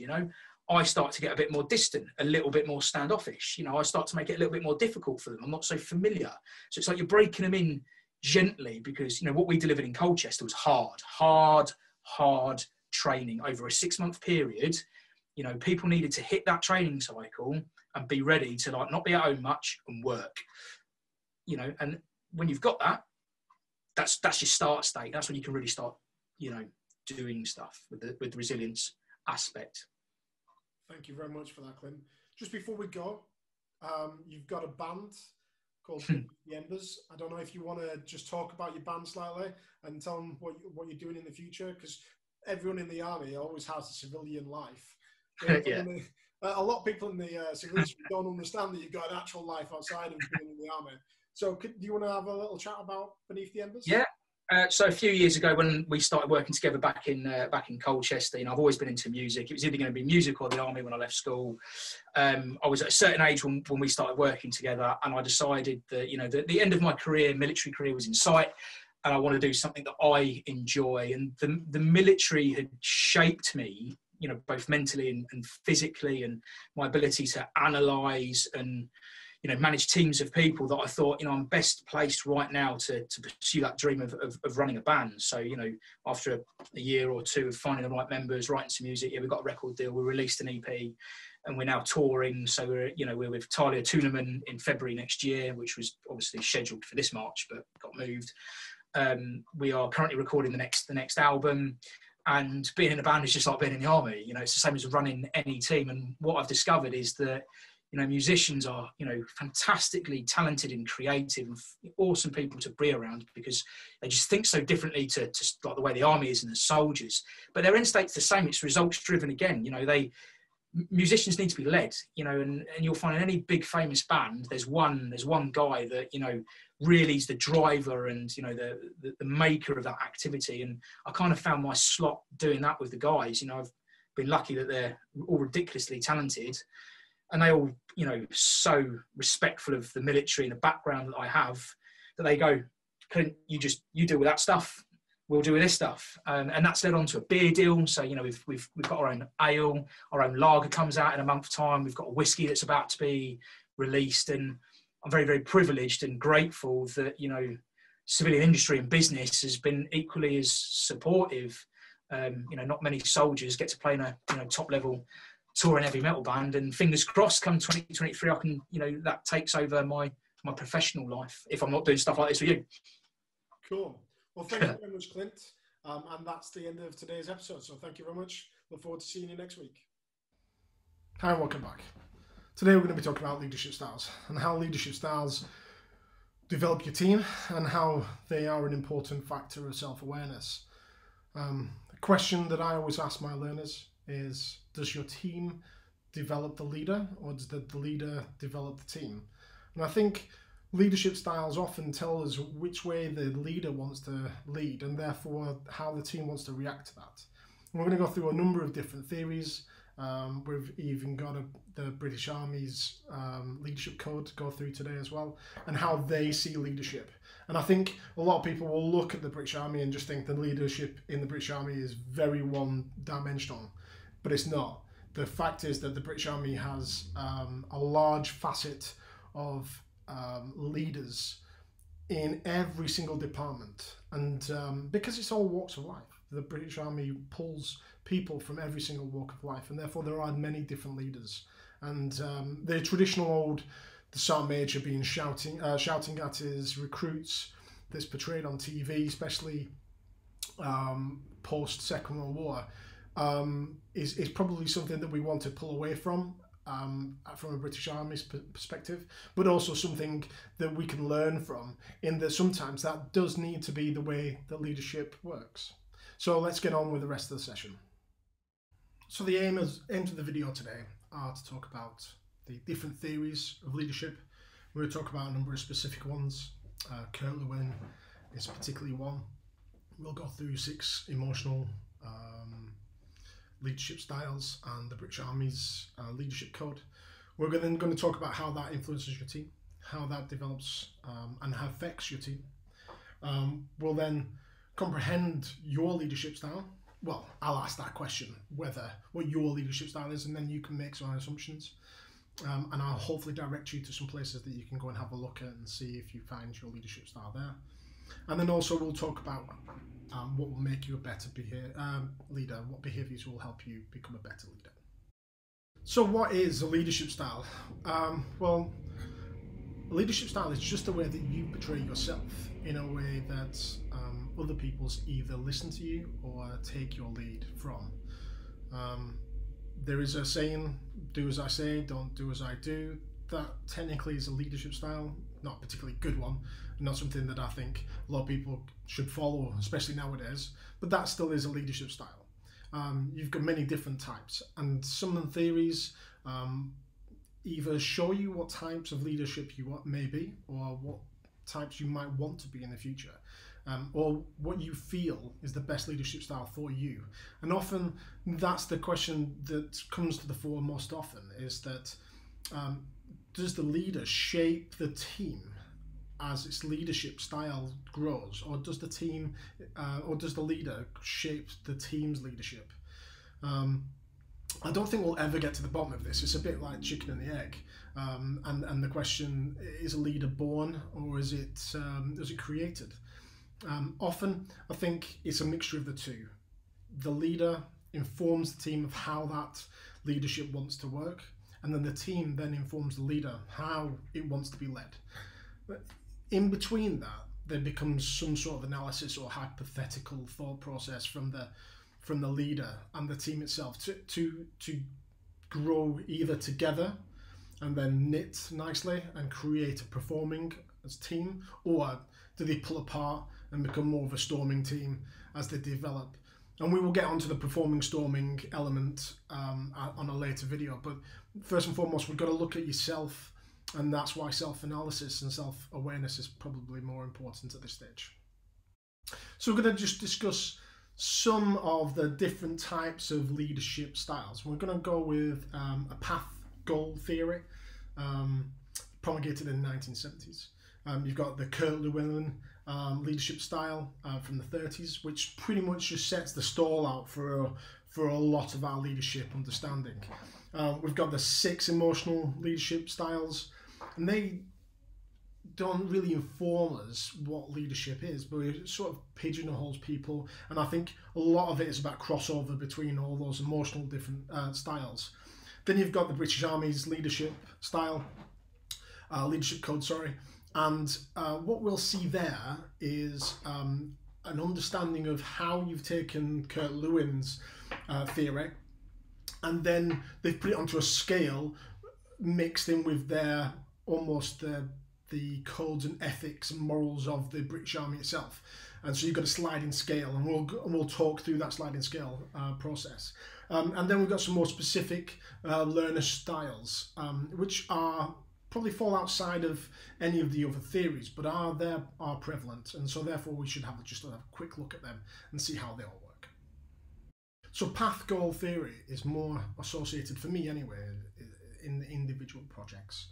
Something that I think you can use to galvanize a team that's been thrown together in order to achieve a single objective or a small number of objectives, rather than an encompassing leadership style that a leader should employ over a long period of time, creating and melding a team together or over a long period of time.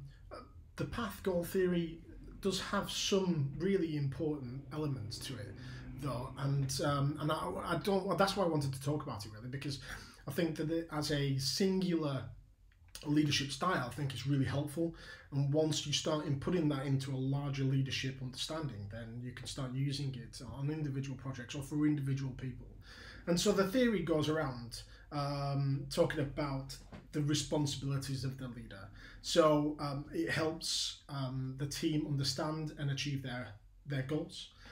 It clears away all the objectives, all the obstacles in the way of the team itself. So instead of placing problems for the team, it tries to remove those problems for the team to streamline that pathway through to clear leadership. And it also offers rewards along the way, and so those rewards are there to provide it's the carrot technically, so there's no stick, it's all carrot. So the leadership styles that support path goal theory are the following: supportive leadership, which provides an understanding of relationships with your team members; developing leadership, relationships with each member of your team and the team as a whole, providing them support throughout the project. You've got a directive leadership, and that's very task orientated. One single task, one single goal. Everyone's working together to go and achieve that goal. Then you've got leadership with participation. So it's about helping the team develop a core understanding, decision-making understanding, from where the team wants to go and where that project needs to go. So that team works together in order to achieve its goal because it's made that decision itself. And this works really well with sports teams as well. Whenever I work with, say, Salford City or Burnley FC, where there are academies, I ask about the values and standards that that team has got, and often it's been directed from the coaches or above. But the best sort of decisions are made by the group, because what happens is the group starts to police itself, and those decisions then become an ethos more than something that's being directed. It becomes more important to the team because it's their decision in the first place. And then you've got a team, you've got achievement orientated leadership. So that's bite-sized chunks of achievements or tasks or endpoints that you can just supplement all the way through your course, and gives everyone a sense of success at every step of the way. So you've got these 6 emotional leadership styles, and this is a good theory to shape a leader. I think you need to have all these different types of leadership throughout the course of your career and the course of your life.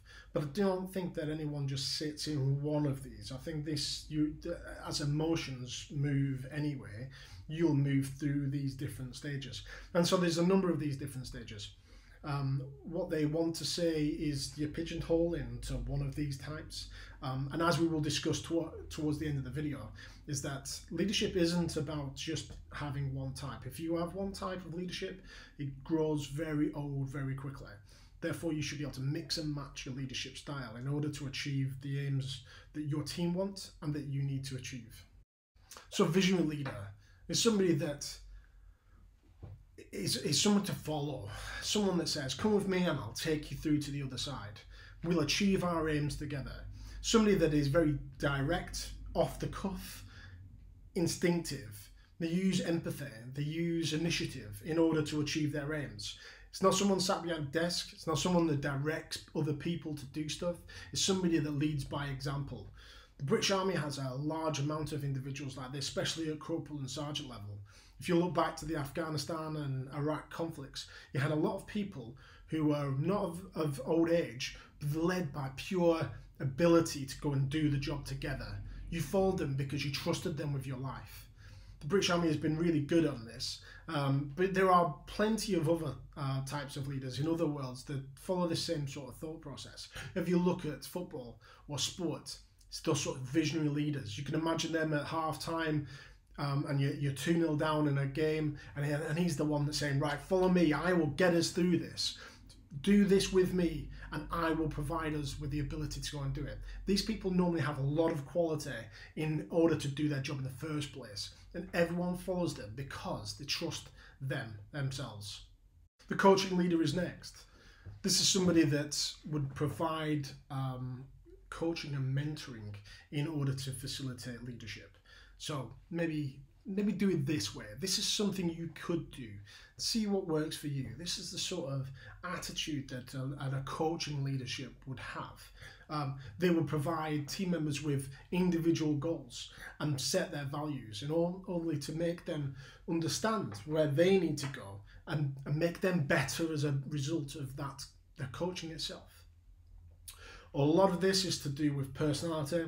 A lot of it has to be with their coaching ability in the first place. You've got to be able to trust what they're telling you in the first place. So that experience and understanding has to be there. You wouldn't trust someone to be a scuba diver when they've never scuba dived before. So that's not really a coaching mechanism. So you've got to have some experience in that world in the first place.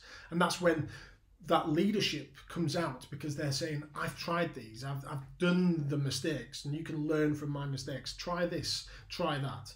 Not too dissimilar to how most leaders work in the football coaching world as it is, because they've already been there, they've already got some achievement, and then you're listening to them and understanding what went right for them and what went wrong for them. Affiliative leadership is often associated with developing the team after conflict. It's somebody that the team comes first, the individuals come first, working as a collective. So this is very emotionally driven, it's very motivational driven, but it's also very individual driven. And so what you're trying to do is just try and give that team a little bit of TLC, especially after a bit of conflict or a little bit of an argument or after a storming session, which maybe that people didn't feel like that they've got their points over or had their voices heard. Giving them an understanding of how you can provide that arm around the shoulder will help them develop as an individual. Not always going to be possible, especially when you've got tight deadlines and you're working towards key objectives. And sometimes you just have to feed this in at certain stages just to develop individuals. And like I said earlier, it's not about having a one cap fits all. This can't work if you're not able to change your hats to make sure that you are a different leader to each individual. You are the leader that they require every single time that they walk through that door in the morning. A democratic leader is somebody that asks the team their opinion, gathers that information and then makes an answer out of that. This is great. This is really good leadership style, if time permits. Sometimes this cannot always work. You can't be a democratic leader if time doesn't permit. Remember, time is the undefeated enemy. If you've ever got any tight deadlines, then being a democratic leader sometimes prevents you from getting the answer that you need to have, because you've got to ask too many questions, you're going to ask too many people. If you have time, then a democratic leader makes everyone feel like they've got a voice, they've got an understanding, and that they're part of the solution, not part of the problem. So it's very empowering, very much motivational, but also can damage your decision-making process if you haven't got the time to do so. A pace-setting leader is somebody that drives the team. It's very goal-orientated. You do not have time for people who cannot keep up with you. You are going towards your goal and you will achieve it. You drive forward, and all those people that can follow, great, get on board, we're going now. Everyone that can't, get left behind. And so you've got to have pace setting as a leadership trait. You've got to have that ability to go and achieve that aim, and those high performing individuals that you have in your team will love pace setting leaders. However, if you've got some people in your team that aren't quite as good as you, or aren't quite as good as other members of your team, then this could be very daunting, because they are no longer being supported, they're being dragged along, and they don't feel comfortable. So therefore, give them the opportunity. Pace setting is really good for tight deadlines. Come on, do as I say right now, let's go, but then have some consideration for other people. The commanding leader. This probably, we'll come across this quite a few times now. The different type of leader is do what I tell you right now. This sometimes gets pinged against the British Army's way of dealing with leadership, and we will talk about that when we talk about transactional and transitional leadership in the British Army. And there is a time and place for all of that. Tight deadlines, really important to just do what you're told and get it done as quickly as possible. But this doesn't really give your team much scope in growth, and it doesn't give them an opportunity to talk through their problems, maybe some of these solutions that they could find. You don't give them time to do that. You're just telling them the answer. This sort of leader doesn't really work well with growth or development of their team, but they can be really good if you've got a big problem and it needs to be solved very quickly. That sort of leadership comes into its fore, and that's why, although it's probably not a great leadership style consistently, because people get tired of this very, very quickly, it can, in small bursts, when things really matter, they can be really useful. So now we move on to Llewellyn's leadership style, and often this is a really big subject, and a lot of our leadership styles are driven out of Llewellyn's theory, and he sort of builds 3 types of leadership styles, and then instead of being pigeonholed, you're sort of on a sliding scale between them. And I think you know, you've got your autocratic and laissez-faire, and then you've got your democratic in the middle.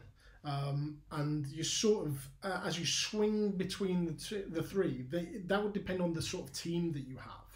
So if you are a high performing team, then you might be laissez-faire.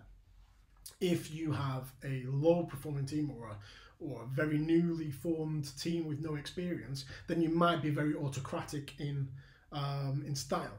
And therefore, it'll be this swing all the way through that your leadership style will alter. So you're altering your leadership style to technically the team in this theory. So the authoritarian style, which we start off here, is very much like that last style we spoke about in the 6 emotional leadership styles. Authoritarian, very much do what I tell you to do right now. This is a great way to build a very early forming team in order just to get them to start working in the way that you want them to be working. You've often got this sort of idea that a autocratic leader is Sergeant Major shouting at people on a parade square, or maybe a big boss in a CEO in a large corporation shouting at his employees just to go and do what they're being told to do. That's not often the case. You might get recruits first into the British Army feel like they're working in an autocratic leadership style, but what you'll find is that it's not quite as autocratic as you would think, because there's a lot of growth for those individuals as they go along. The growth is the shouting, the growth is that understanding of what happens if it goes wrong. So the autocratic leadership style can be used in a learning style itself, but sparingly, because often it wears very thin very quickly, and actually you don't achieve the aims that you need to achieve often because there's too much stick and not enough carrot. So autocratic is a leadership style that you can use in order to facilitate small short-term tasks, something that's very immediate. I always think of autocratic being, you know, you're in a position where the enemy's firing on your location, and you just need to get through the next 10 minutes just so then you can survive. Autocratic leadership at that moment in time is exactly what you need it to be. Just get up, do what I tell you to do, and you will live. You will get through this. If you had a democratic style that point, or then you know, a participative style at that point, then you end up with this idea that you'll be sat there forever trying to make up a decision, because some people won't like it and some people will like it, and you'll never make a consensus. That's when you need the autocratic leader. You need someone just to say, shut up, get this done now, I'm telling you, go and do it, and give them a boot, technically. But then the other side of that is that a lot of people don't want to be autocratic and end up wanting to be more democratic or laissez-faire. But that's not how leadership works in a lot of workplaces. You always tend to fall closer to autocratic rather than democratic. So, for example, when you walk onto your floor plate and you're handing out work, you're not asking their opinion, you're just firing out the work that needs to be done. You've been told to do it, therefore you're telling everyone else to do it. That's not really democratic. You're no longer involving them in the decision-making process. You're actually being very autocratic here. So a lot of people will say that they're not autocratic. They'll probably sit more democratic, but in actual fact, a lot of the work that we do is autocratic because we just get told to do it, and that's what we need to do. Lewin's democratic leadership style is somebody that can go out and find out the decision-making process of their team, to find out their answers.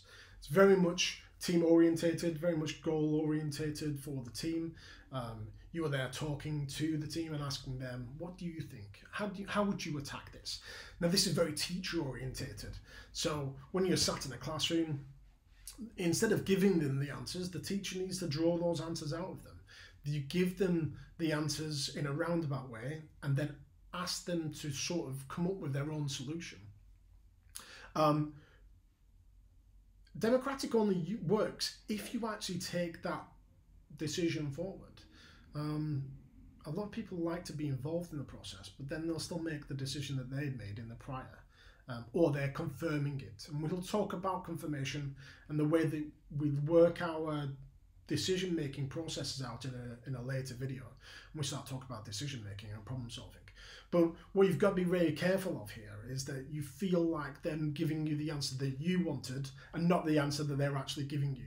And so democratic is very, very, there's certain skills you need to portray. The skills that listening skills, active listening being one of the most important skills here, and being able to understand the information that they're trying to give you.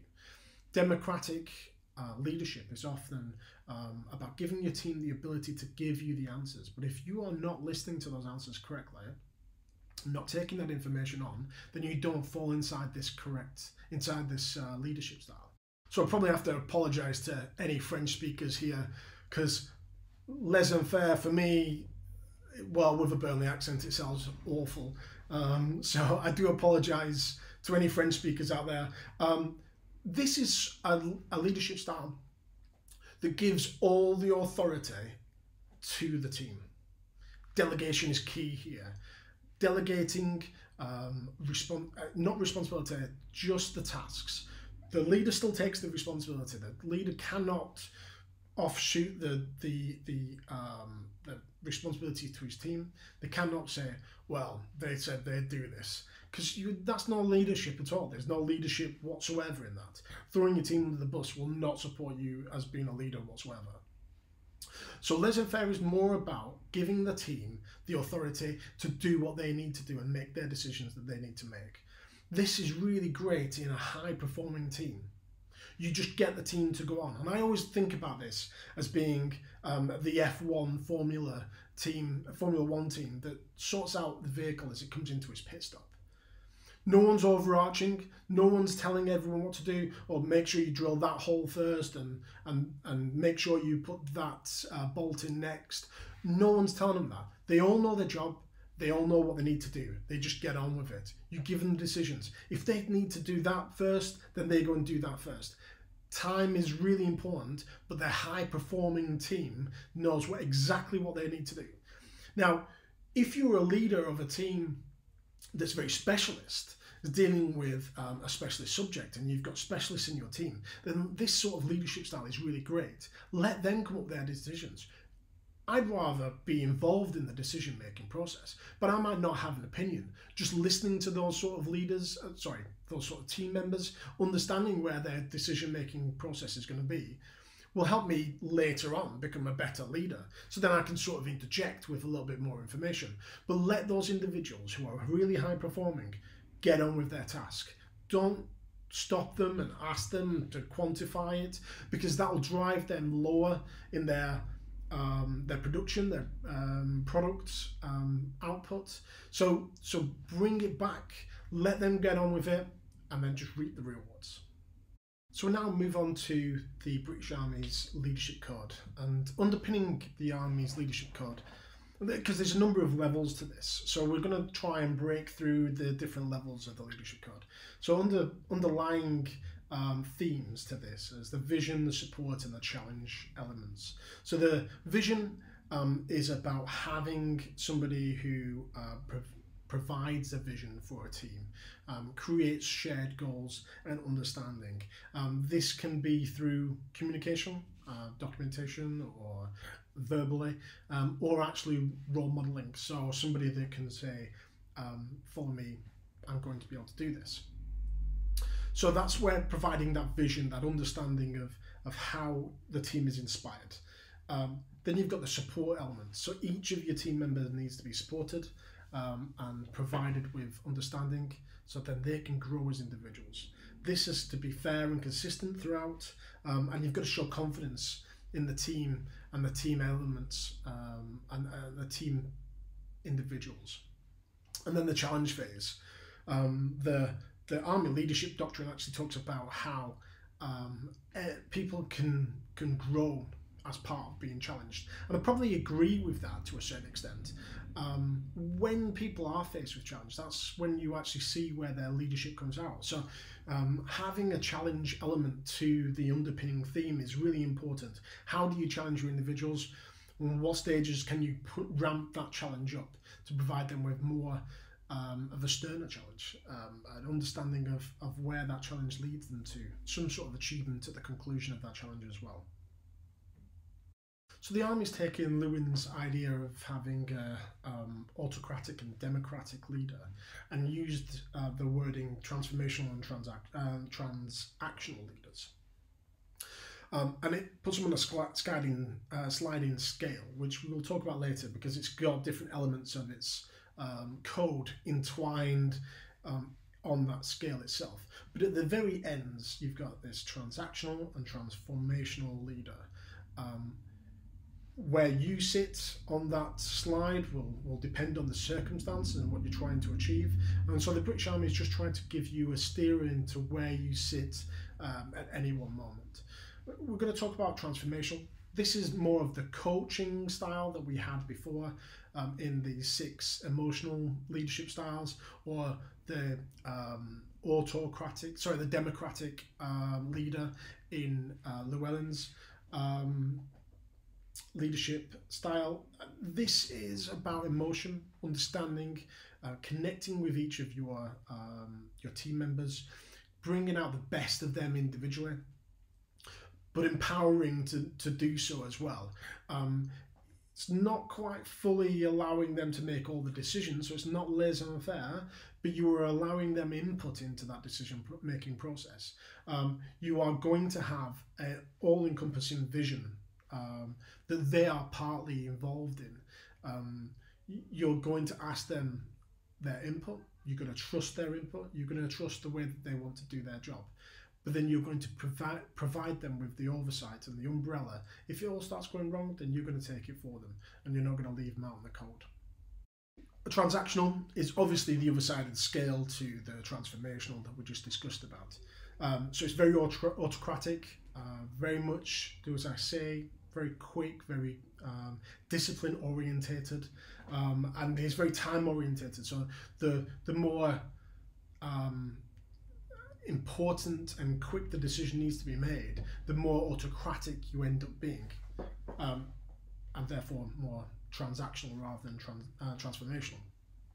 This is more for the scenarios in the leadership code anyway. It's about discipline, it's about reward, it's about being very set in stone about what you are going to achieve and what you're not going to achieve.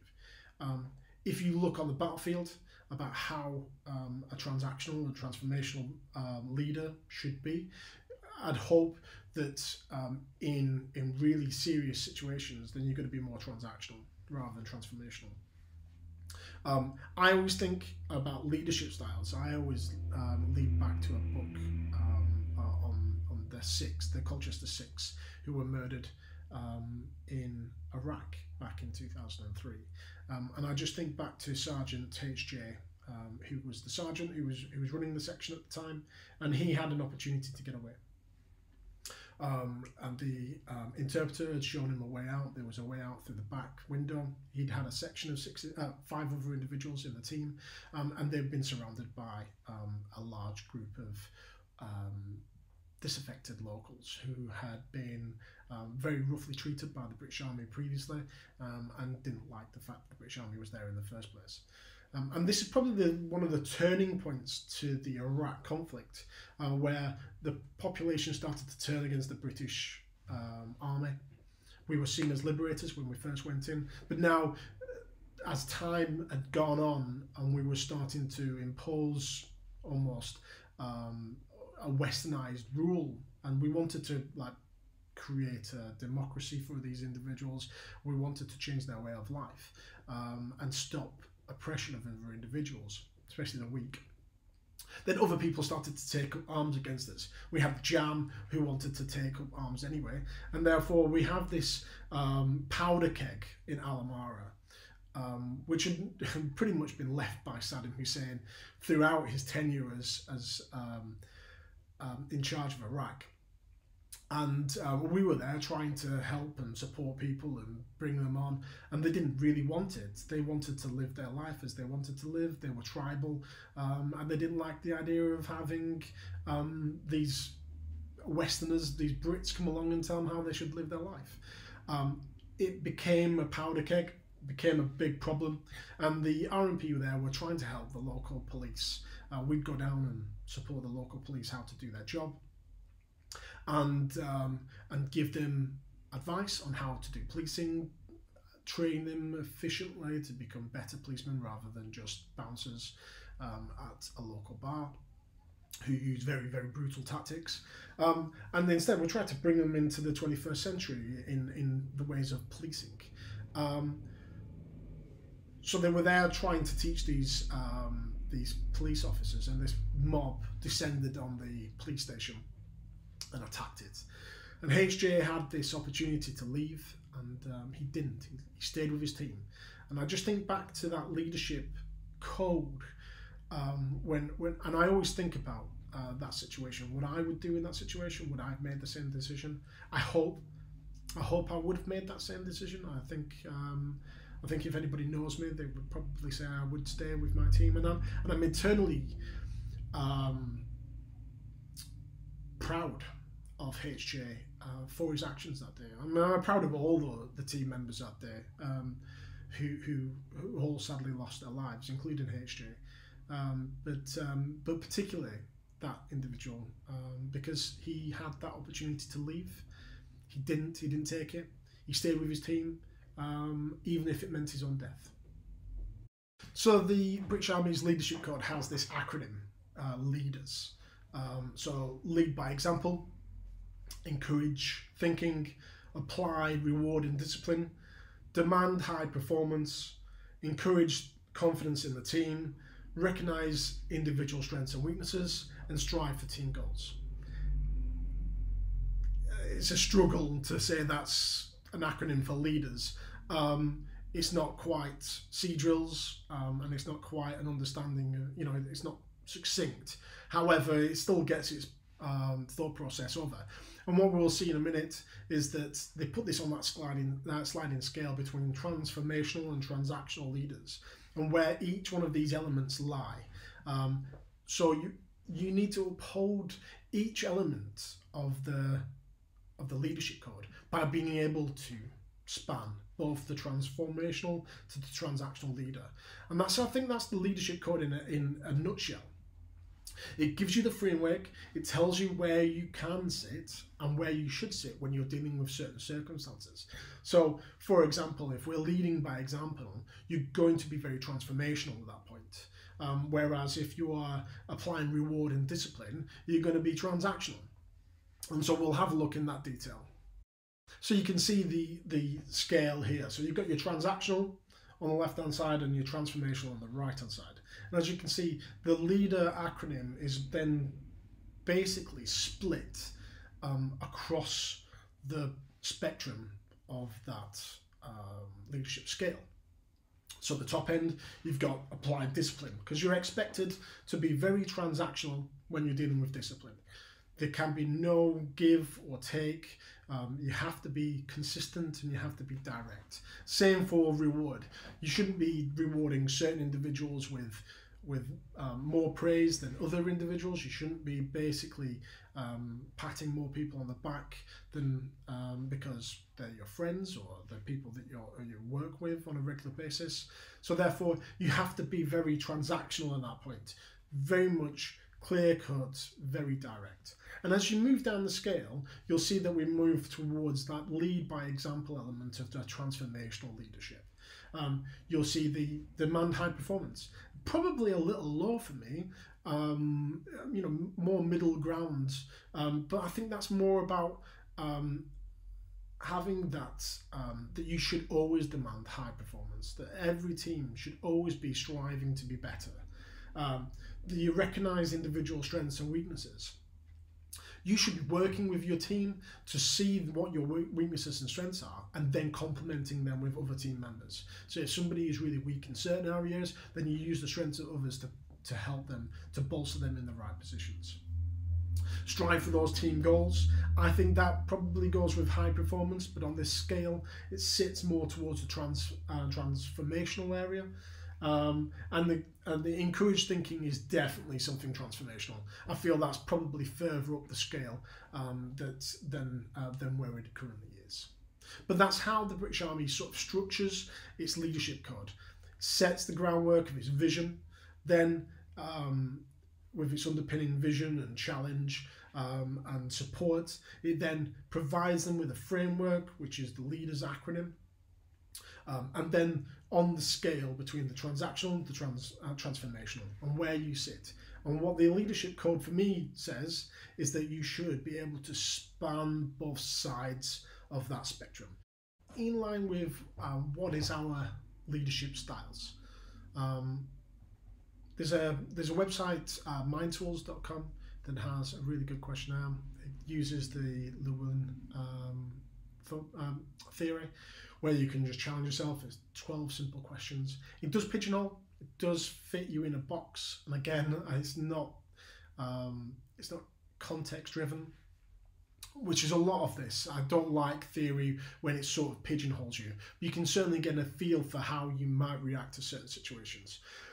But just because you feel you might make that decision, or you would like to make that decision, doesn't mean that you make that decision in real life. The only real way you can see what sort of leader you are is when you're in the mix, when you're actually in that position and you're actually making those key decisions. Are you autocratic, or are you democratic? Are you transactional or transformational? That sort of individual, you can only learn that by being in those positions, in those situations, and learning at that moment in time. What I will also say is that you should be able to explain what you want to be as leader. Now, this is part of your own personal development. You might not be there right now, but you might want to be there in the future. So how do you want to lead? Do you want to be transformational, or do you want to be transactional? Do you want to be able to swap? Do you want to be able to move between the different areas in order to facilitate the best leadership for each of the team members that you have? Or do you want to be quite constant? I want to just be a transactional leader and everyone else can just follow what I tell them to do. I think you're probably cutting off your nose to spite your face there, but that's some ways that might work for you. But it won't work in other ways. And also the last question really is, I really want to ask, is how do you want to be led? How do you feel your leader should be? Should they be impartial? Should there be somebody that puts their arm around you and helps you to get over your problems? Or do you just want them to show you the way? This is often the way that a good leader should be able to see leadership in other individuals, should be able to take on those little aspects from different leaders and incorporate them into their own leadership style itself. So when you see somebody doing something good in a way that you think, I like that, I'm going to take that, I'm going to put that into myself. Or I don't like that, I'm going to stay away from that in the future. So how do you want to be led? Put all your comments below. I'd love to read them. I'd love to understand what your experiences are with leadership styles as well. From my own perspective about leadership, I always like the idea that I can mix my leadership up. I can be autocratic or I can be democratic. The circumstances demand me, that they make demands of me and my team. I can change, and I'm a chameleon in order to facilitate the end product. If my team wants me to be more autocratic, I can be more autocratic. If they want me to be more democratic, I can bend that way as well. I mix it up. I change the way that I am in order to facilitate and get the best out of all my team members, and also to achieve the aim. You cannot forget that some leaders, their whole objective is to get to the end point. The team needs to get to the end point. And therefore, your leadership style changes as a result of that. I would also say, while mixing everything up, is that you need to be consistent. You need to be consistent to those individuals. They want to be able to trust you and be able to come to you, and you're not moving between transitional and transactional when you're meeting them. They want to see that same person. They might not see the same person you are with other team members, but they want to see the same person that they meet on a constant basis. So if they feel like they have a voice and you take that voice away, then they're no longer feeling that you've got their confidence and that you are being consistent. So therefore, you need to understand what leadership style you use for each of those individuals and be consistent with those individuals. And last but not least is to be honest. Be honest with yourself and be honest with your team. If you're out of your depth and your team is there to support you, be honest with them. Get them to be the conduit that gets you to the end point. That's laissez-faire. Be more democratic. But also, if you are confident and you know the answer and you're going to get them there, then show them the way, especially if they're a low-performing team. Be honest with your individuals. Be honest with yourself to get to where you need to get. Hi, welcome back. This week we're going to be talking about how leadership is governed and supported by inclusivity, diversity, ethics and morality. Now, I understand these are quite emotive subjects, and some people probably won't agree with some of the things that I'm going to say today. But what I'm going to try and talk about will be centered around my understanding of inclusivity, diversity, ethics and morality. Having been in the army for 22 years, I've seen morality and ethics being played out at a really difficult stage, challenging everybody's thoughts and processes, and the grey areas that survive within ethics and morality. Inclusivity and diversity, I'm going to be talking about them as well. We'll talk at length about how team composition is influenced by your inclusivity and diversity.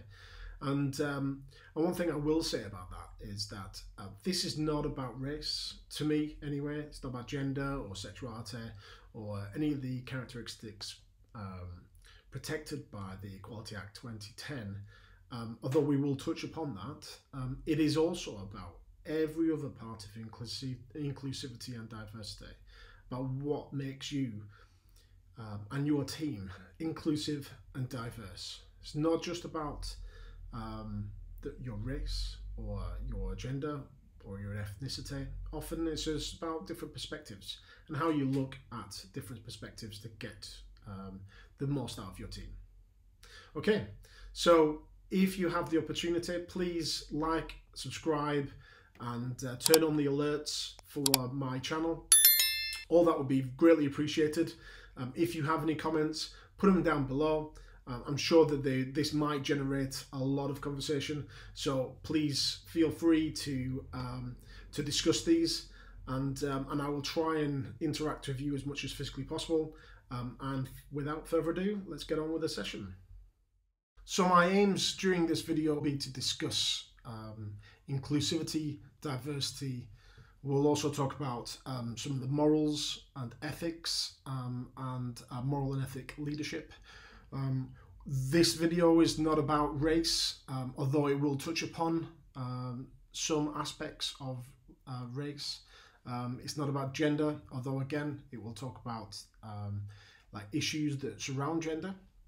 And what I'm trying to do is I'm just trying to bring forth the idea that we can have diversity and inclusivity, and it doesn't have to harm your team. It doesn't have to harm your outcomes. It doesn't have to harm your product. What it can do is it can just bring different aspects to light, to your attention, that you can use then to be a better leader or to even be a better company.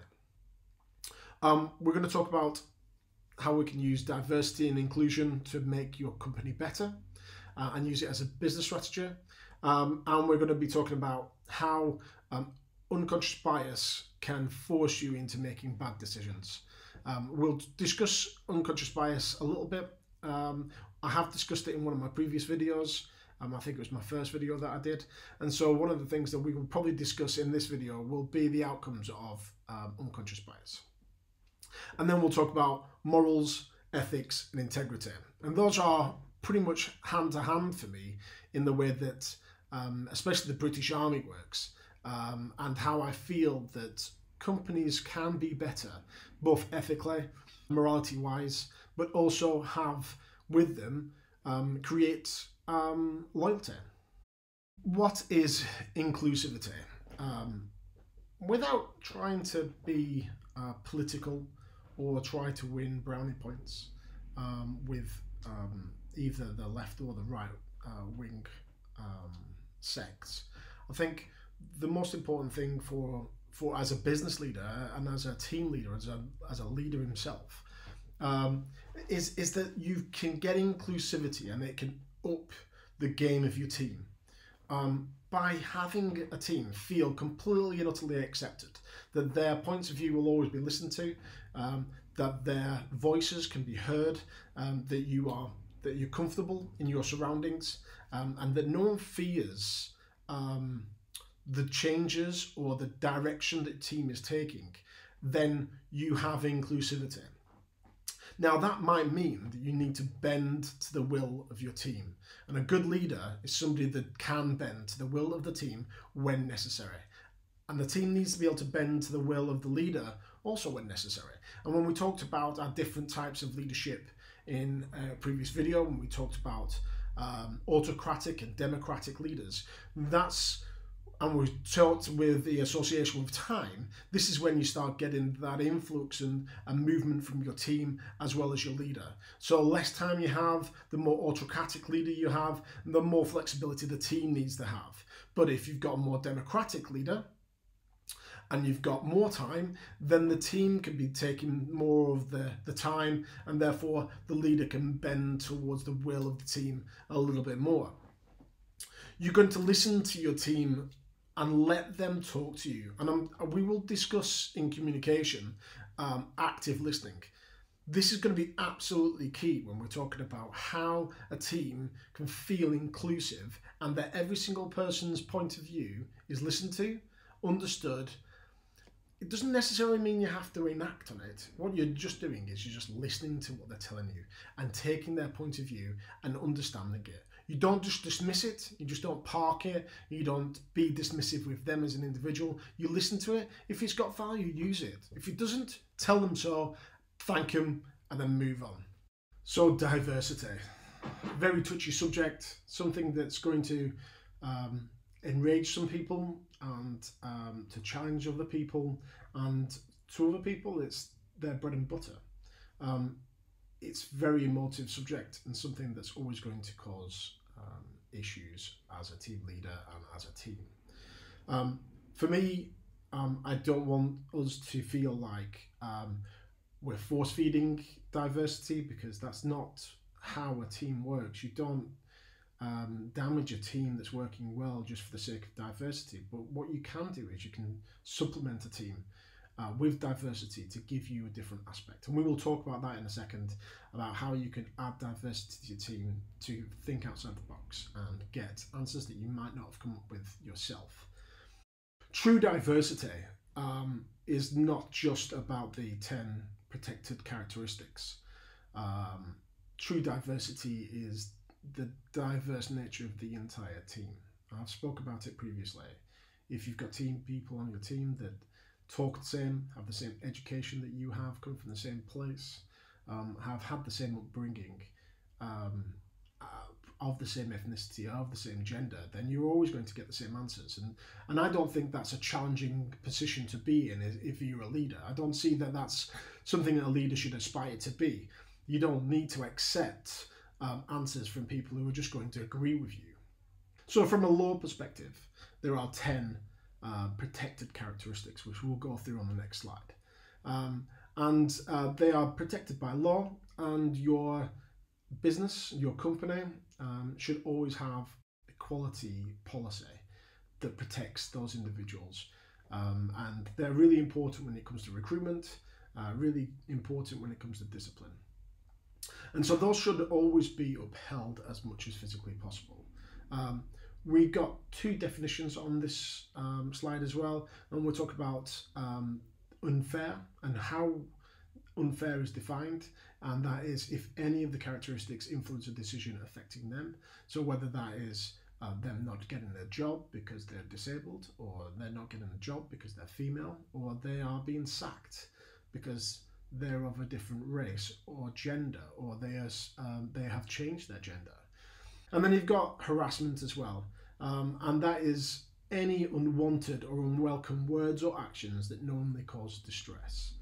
If you intentionally offend somebody in the workplace, and you do it out of malice, then that is an offence. You are committing an offence. And therefore, what we shouldn't be doing is making people feel bad just because they're a different gender or a different colour, or that they have a different thought processes that we do. So here are the protected characteristics in law under the Equality Act 2010. And I do get the irony. I'm a white guy, I'm heterosexual, I'm able-bodied, and I totally do get it. I mean, I'm here talking about protected characteristics and diversity and inclusion, and I'm probably the epitome of somebody that generally isn't inclusive and doesn't have very much inclusivity. But what I want to do is I just want to challenge some of the thought processes that some people have. I've seen it, I've worked with it. I mean, I felt it myself, and it goes both ways. And there is opportunities that I've had that weren't available to me because of my race, my gender, and my sexuality, and that I was able-bodied as well. And I can totally see that. I mean, I am understanding enough to be able to see that that there has to be a positive discrimination against some individuals to help them along, and inclusivity does help that, and diversity does help that. And if that means that I miss out on a couple of opportunities, yeah, I'm going to be a little bit gutted. But if it gives other people the opportunity that they might not have got because of that, then I'm all for it. Feeling safe in the workplace is a really important aspect of team building and developing a team. As a leader, you should make the workplace as welcoming and as homely as physically possible. I'm not asking you to get out comfy chairs and make everyone a cup of tea and biscuits. What I'm actually saying is that they all should feel at home and welcome in the workplace in order to get the best out of them. If you have a team that don't feel like they can be themselves, then you're not going to get the answers or the products that you require out of them, and you're not going to get the best out of them either. What we have to do is make sure that each of your team members feel welcome in the workplace. If they make a complaint, it's listened to. The people listen to and enact on people's complaints. They're then just not dismissed, and the ideas that they have or the problems that they have are just swept under the rug. They are not a statistic either. They don't want to be treated like a statistic, and they don't want to be referred to as the disabled person or the girl on maternity. They have names. They have real life issues that are important to them. And as a good team leader, you should be listening to people's problems, and you should be taking them on board and helping them solve those problems so you can get the best out of them when the problems are arising. We used to do this before operational tours a lot. We felt that the best soldiers were the ones that didn't have the problems at home and didn't have worries that would constantly plague them during the operational tour. We wanted them to concentrate directly on the job in hand and not be sidelined by problems that might have been occurring at home. So the first and foremost thing that we would always do, we'd appoint a families liaison or a welfare officer that would be attached to the families to make sure that the family could function as a unit with the soldier, whoever was in the army, whether that was the mother or the father or away. And they had a support mechanism that made the family feel more confident about supporting the partner on operations, and it also meant the soldier was confident that their family was being looked after back at home. We had the military police there, so then if there were any problems with criminal damage or thefts, that they were looked after and they were dealt with correctly, and the patch was well policed. And that would also lighten the load for the soldiers on operational tours. What you'd also have is a period of time just before the operational tour where welfare would be almost key to make sure that every single soldier had all their problems and issues dealt with before they went away. Anything that might crop up. And that included recording of wills and recording of death letters, and making sure that we had all those in place if the worst came to the worst, and that the soldier and the family could be well looked after even if the worst came to the worst. So we've already spoke about some of the benefits of diversity and inclusion. And we're talking about that you get different answers for different solutions, different ways of working. You might challenge yourself. How many times have you looked at a company and they've started doing things that you might not appreciate, but they will help people of different diverse groups? So, for example, iOS 14 that got released the other day, that has more accessibility options for people who are partially sighted or are deaf.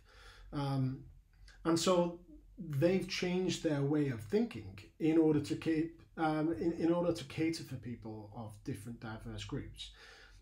They wouldn't have come up with that if they didn't have the right people and the right job in the first place. And they probably didn't have them for the iOS updates on previous years. But Apple seem to have changed it round, and they're looking in a different direction, and they're moving forward in the right directions to encompass different ways of working for those individuals that need them. You look at your iPhone, especially on the new iOS update, and there's loads of functionality that you probably don't even use. But just because you don't use them doesn't mean that anybody else doesn't use them. They're always useful for somebody else. And we shouldn't dismiss the ideas that other people need functionality where we don't need functionality.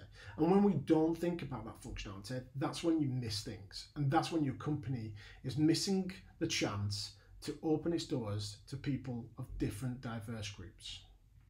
Unconscious bias is something that we all have in us.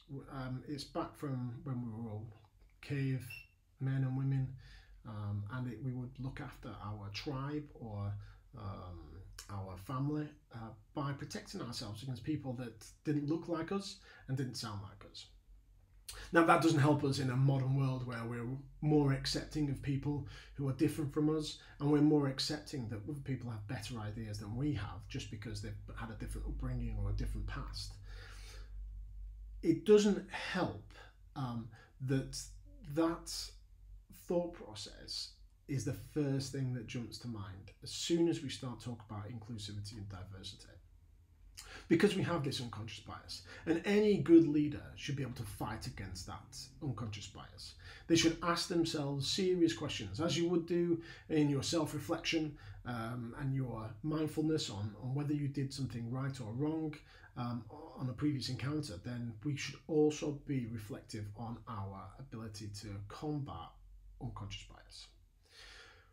With unconscious bias, it attacks the reasoning behind it attacks what we feel is right, and we fall back into this malaise of being with people that either are our race or our gender, or maybe even the accent. You can hear my Burnley accent from miles away, and I always hear a Burnley accent. I can hear a Burnley accent, and I know it's from Burnley immediately.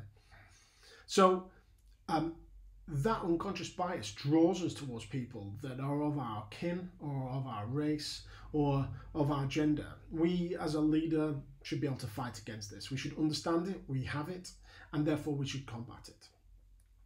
We do not judge other people for what they look like, how they dress, or how they act.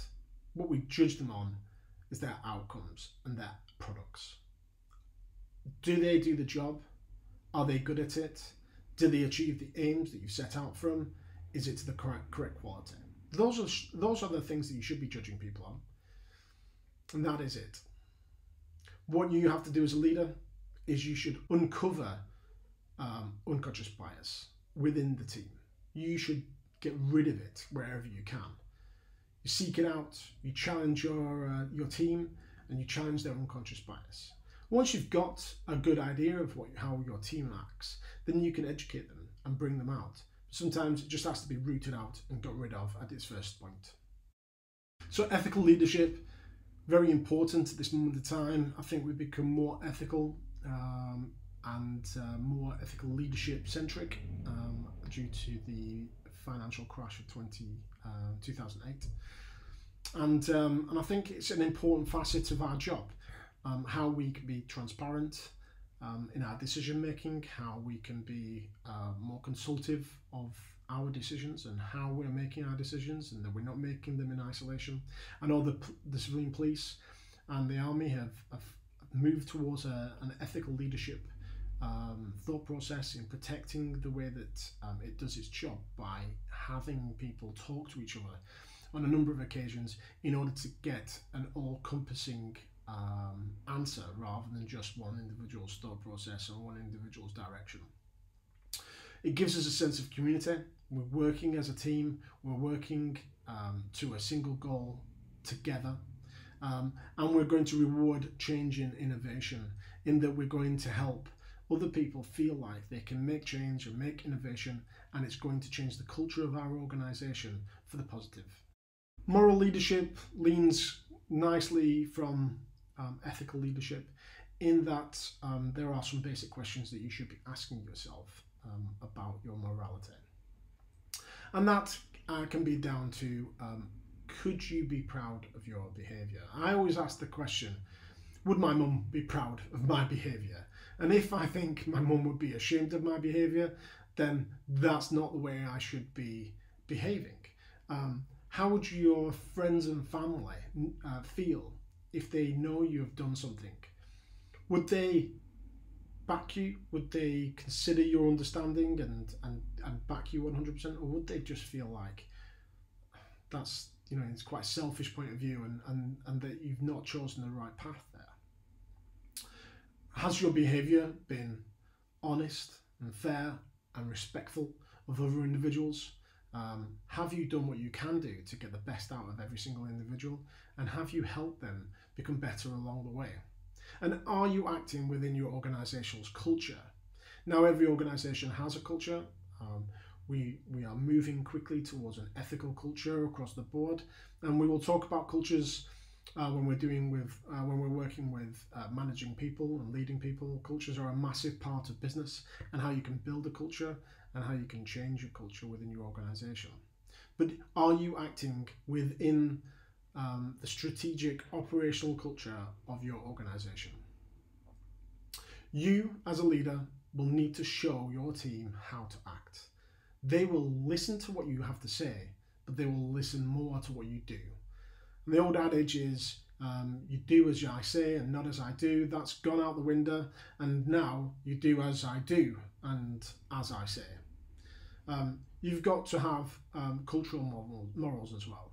And so every culture has its own moral compass, and every type of individual have their own cultural moral. So to hark back to my British Army days when we talked about moral courage, this is about making the right decision on a really bad day when no one else is watching. Can you say that you made the right decision? Moral courage, especially on operations, is absolutely vital to every British serviceman. The old saying is that you should do as you ought and not as you want to. That's a moral that the British Army tries to instill into all its soldiers, and that every officer should instill into their own team. Even if it means that you have to sacrifice something that you want in order to achieve it. That's what real moral courage is. Being honest with yourself and thinking about the team rather than yourself. Having integrity builds loyalty. Doing the right thing, choosing the right path, being truthful and honest and authentic develops loyalty within your team.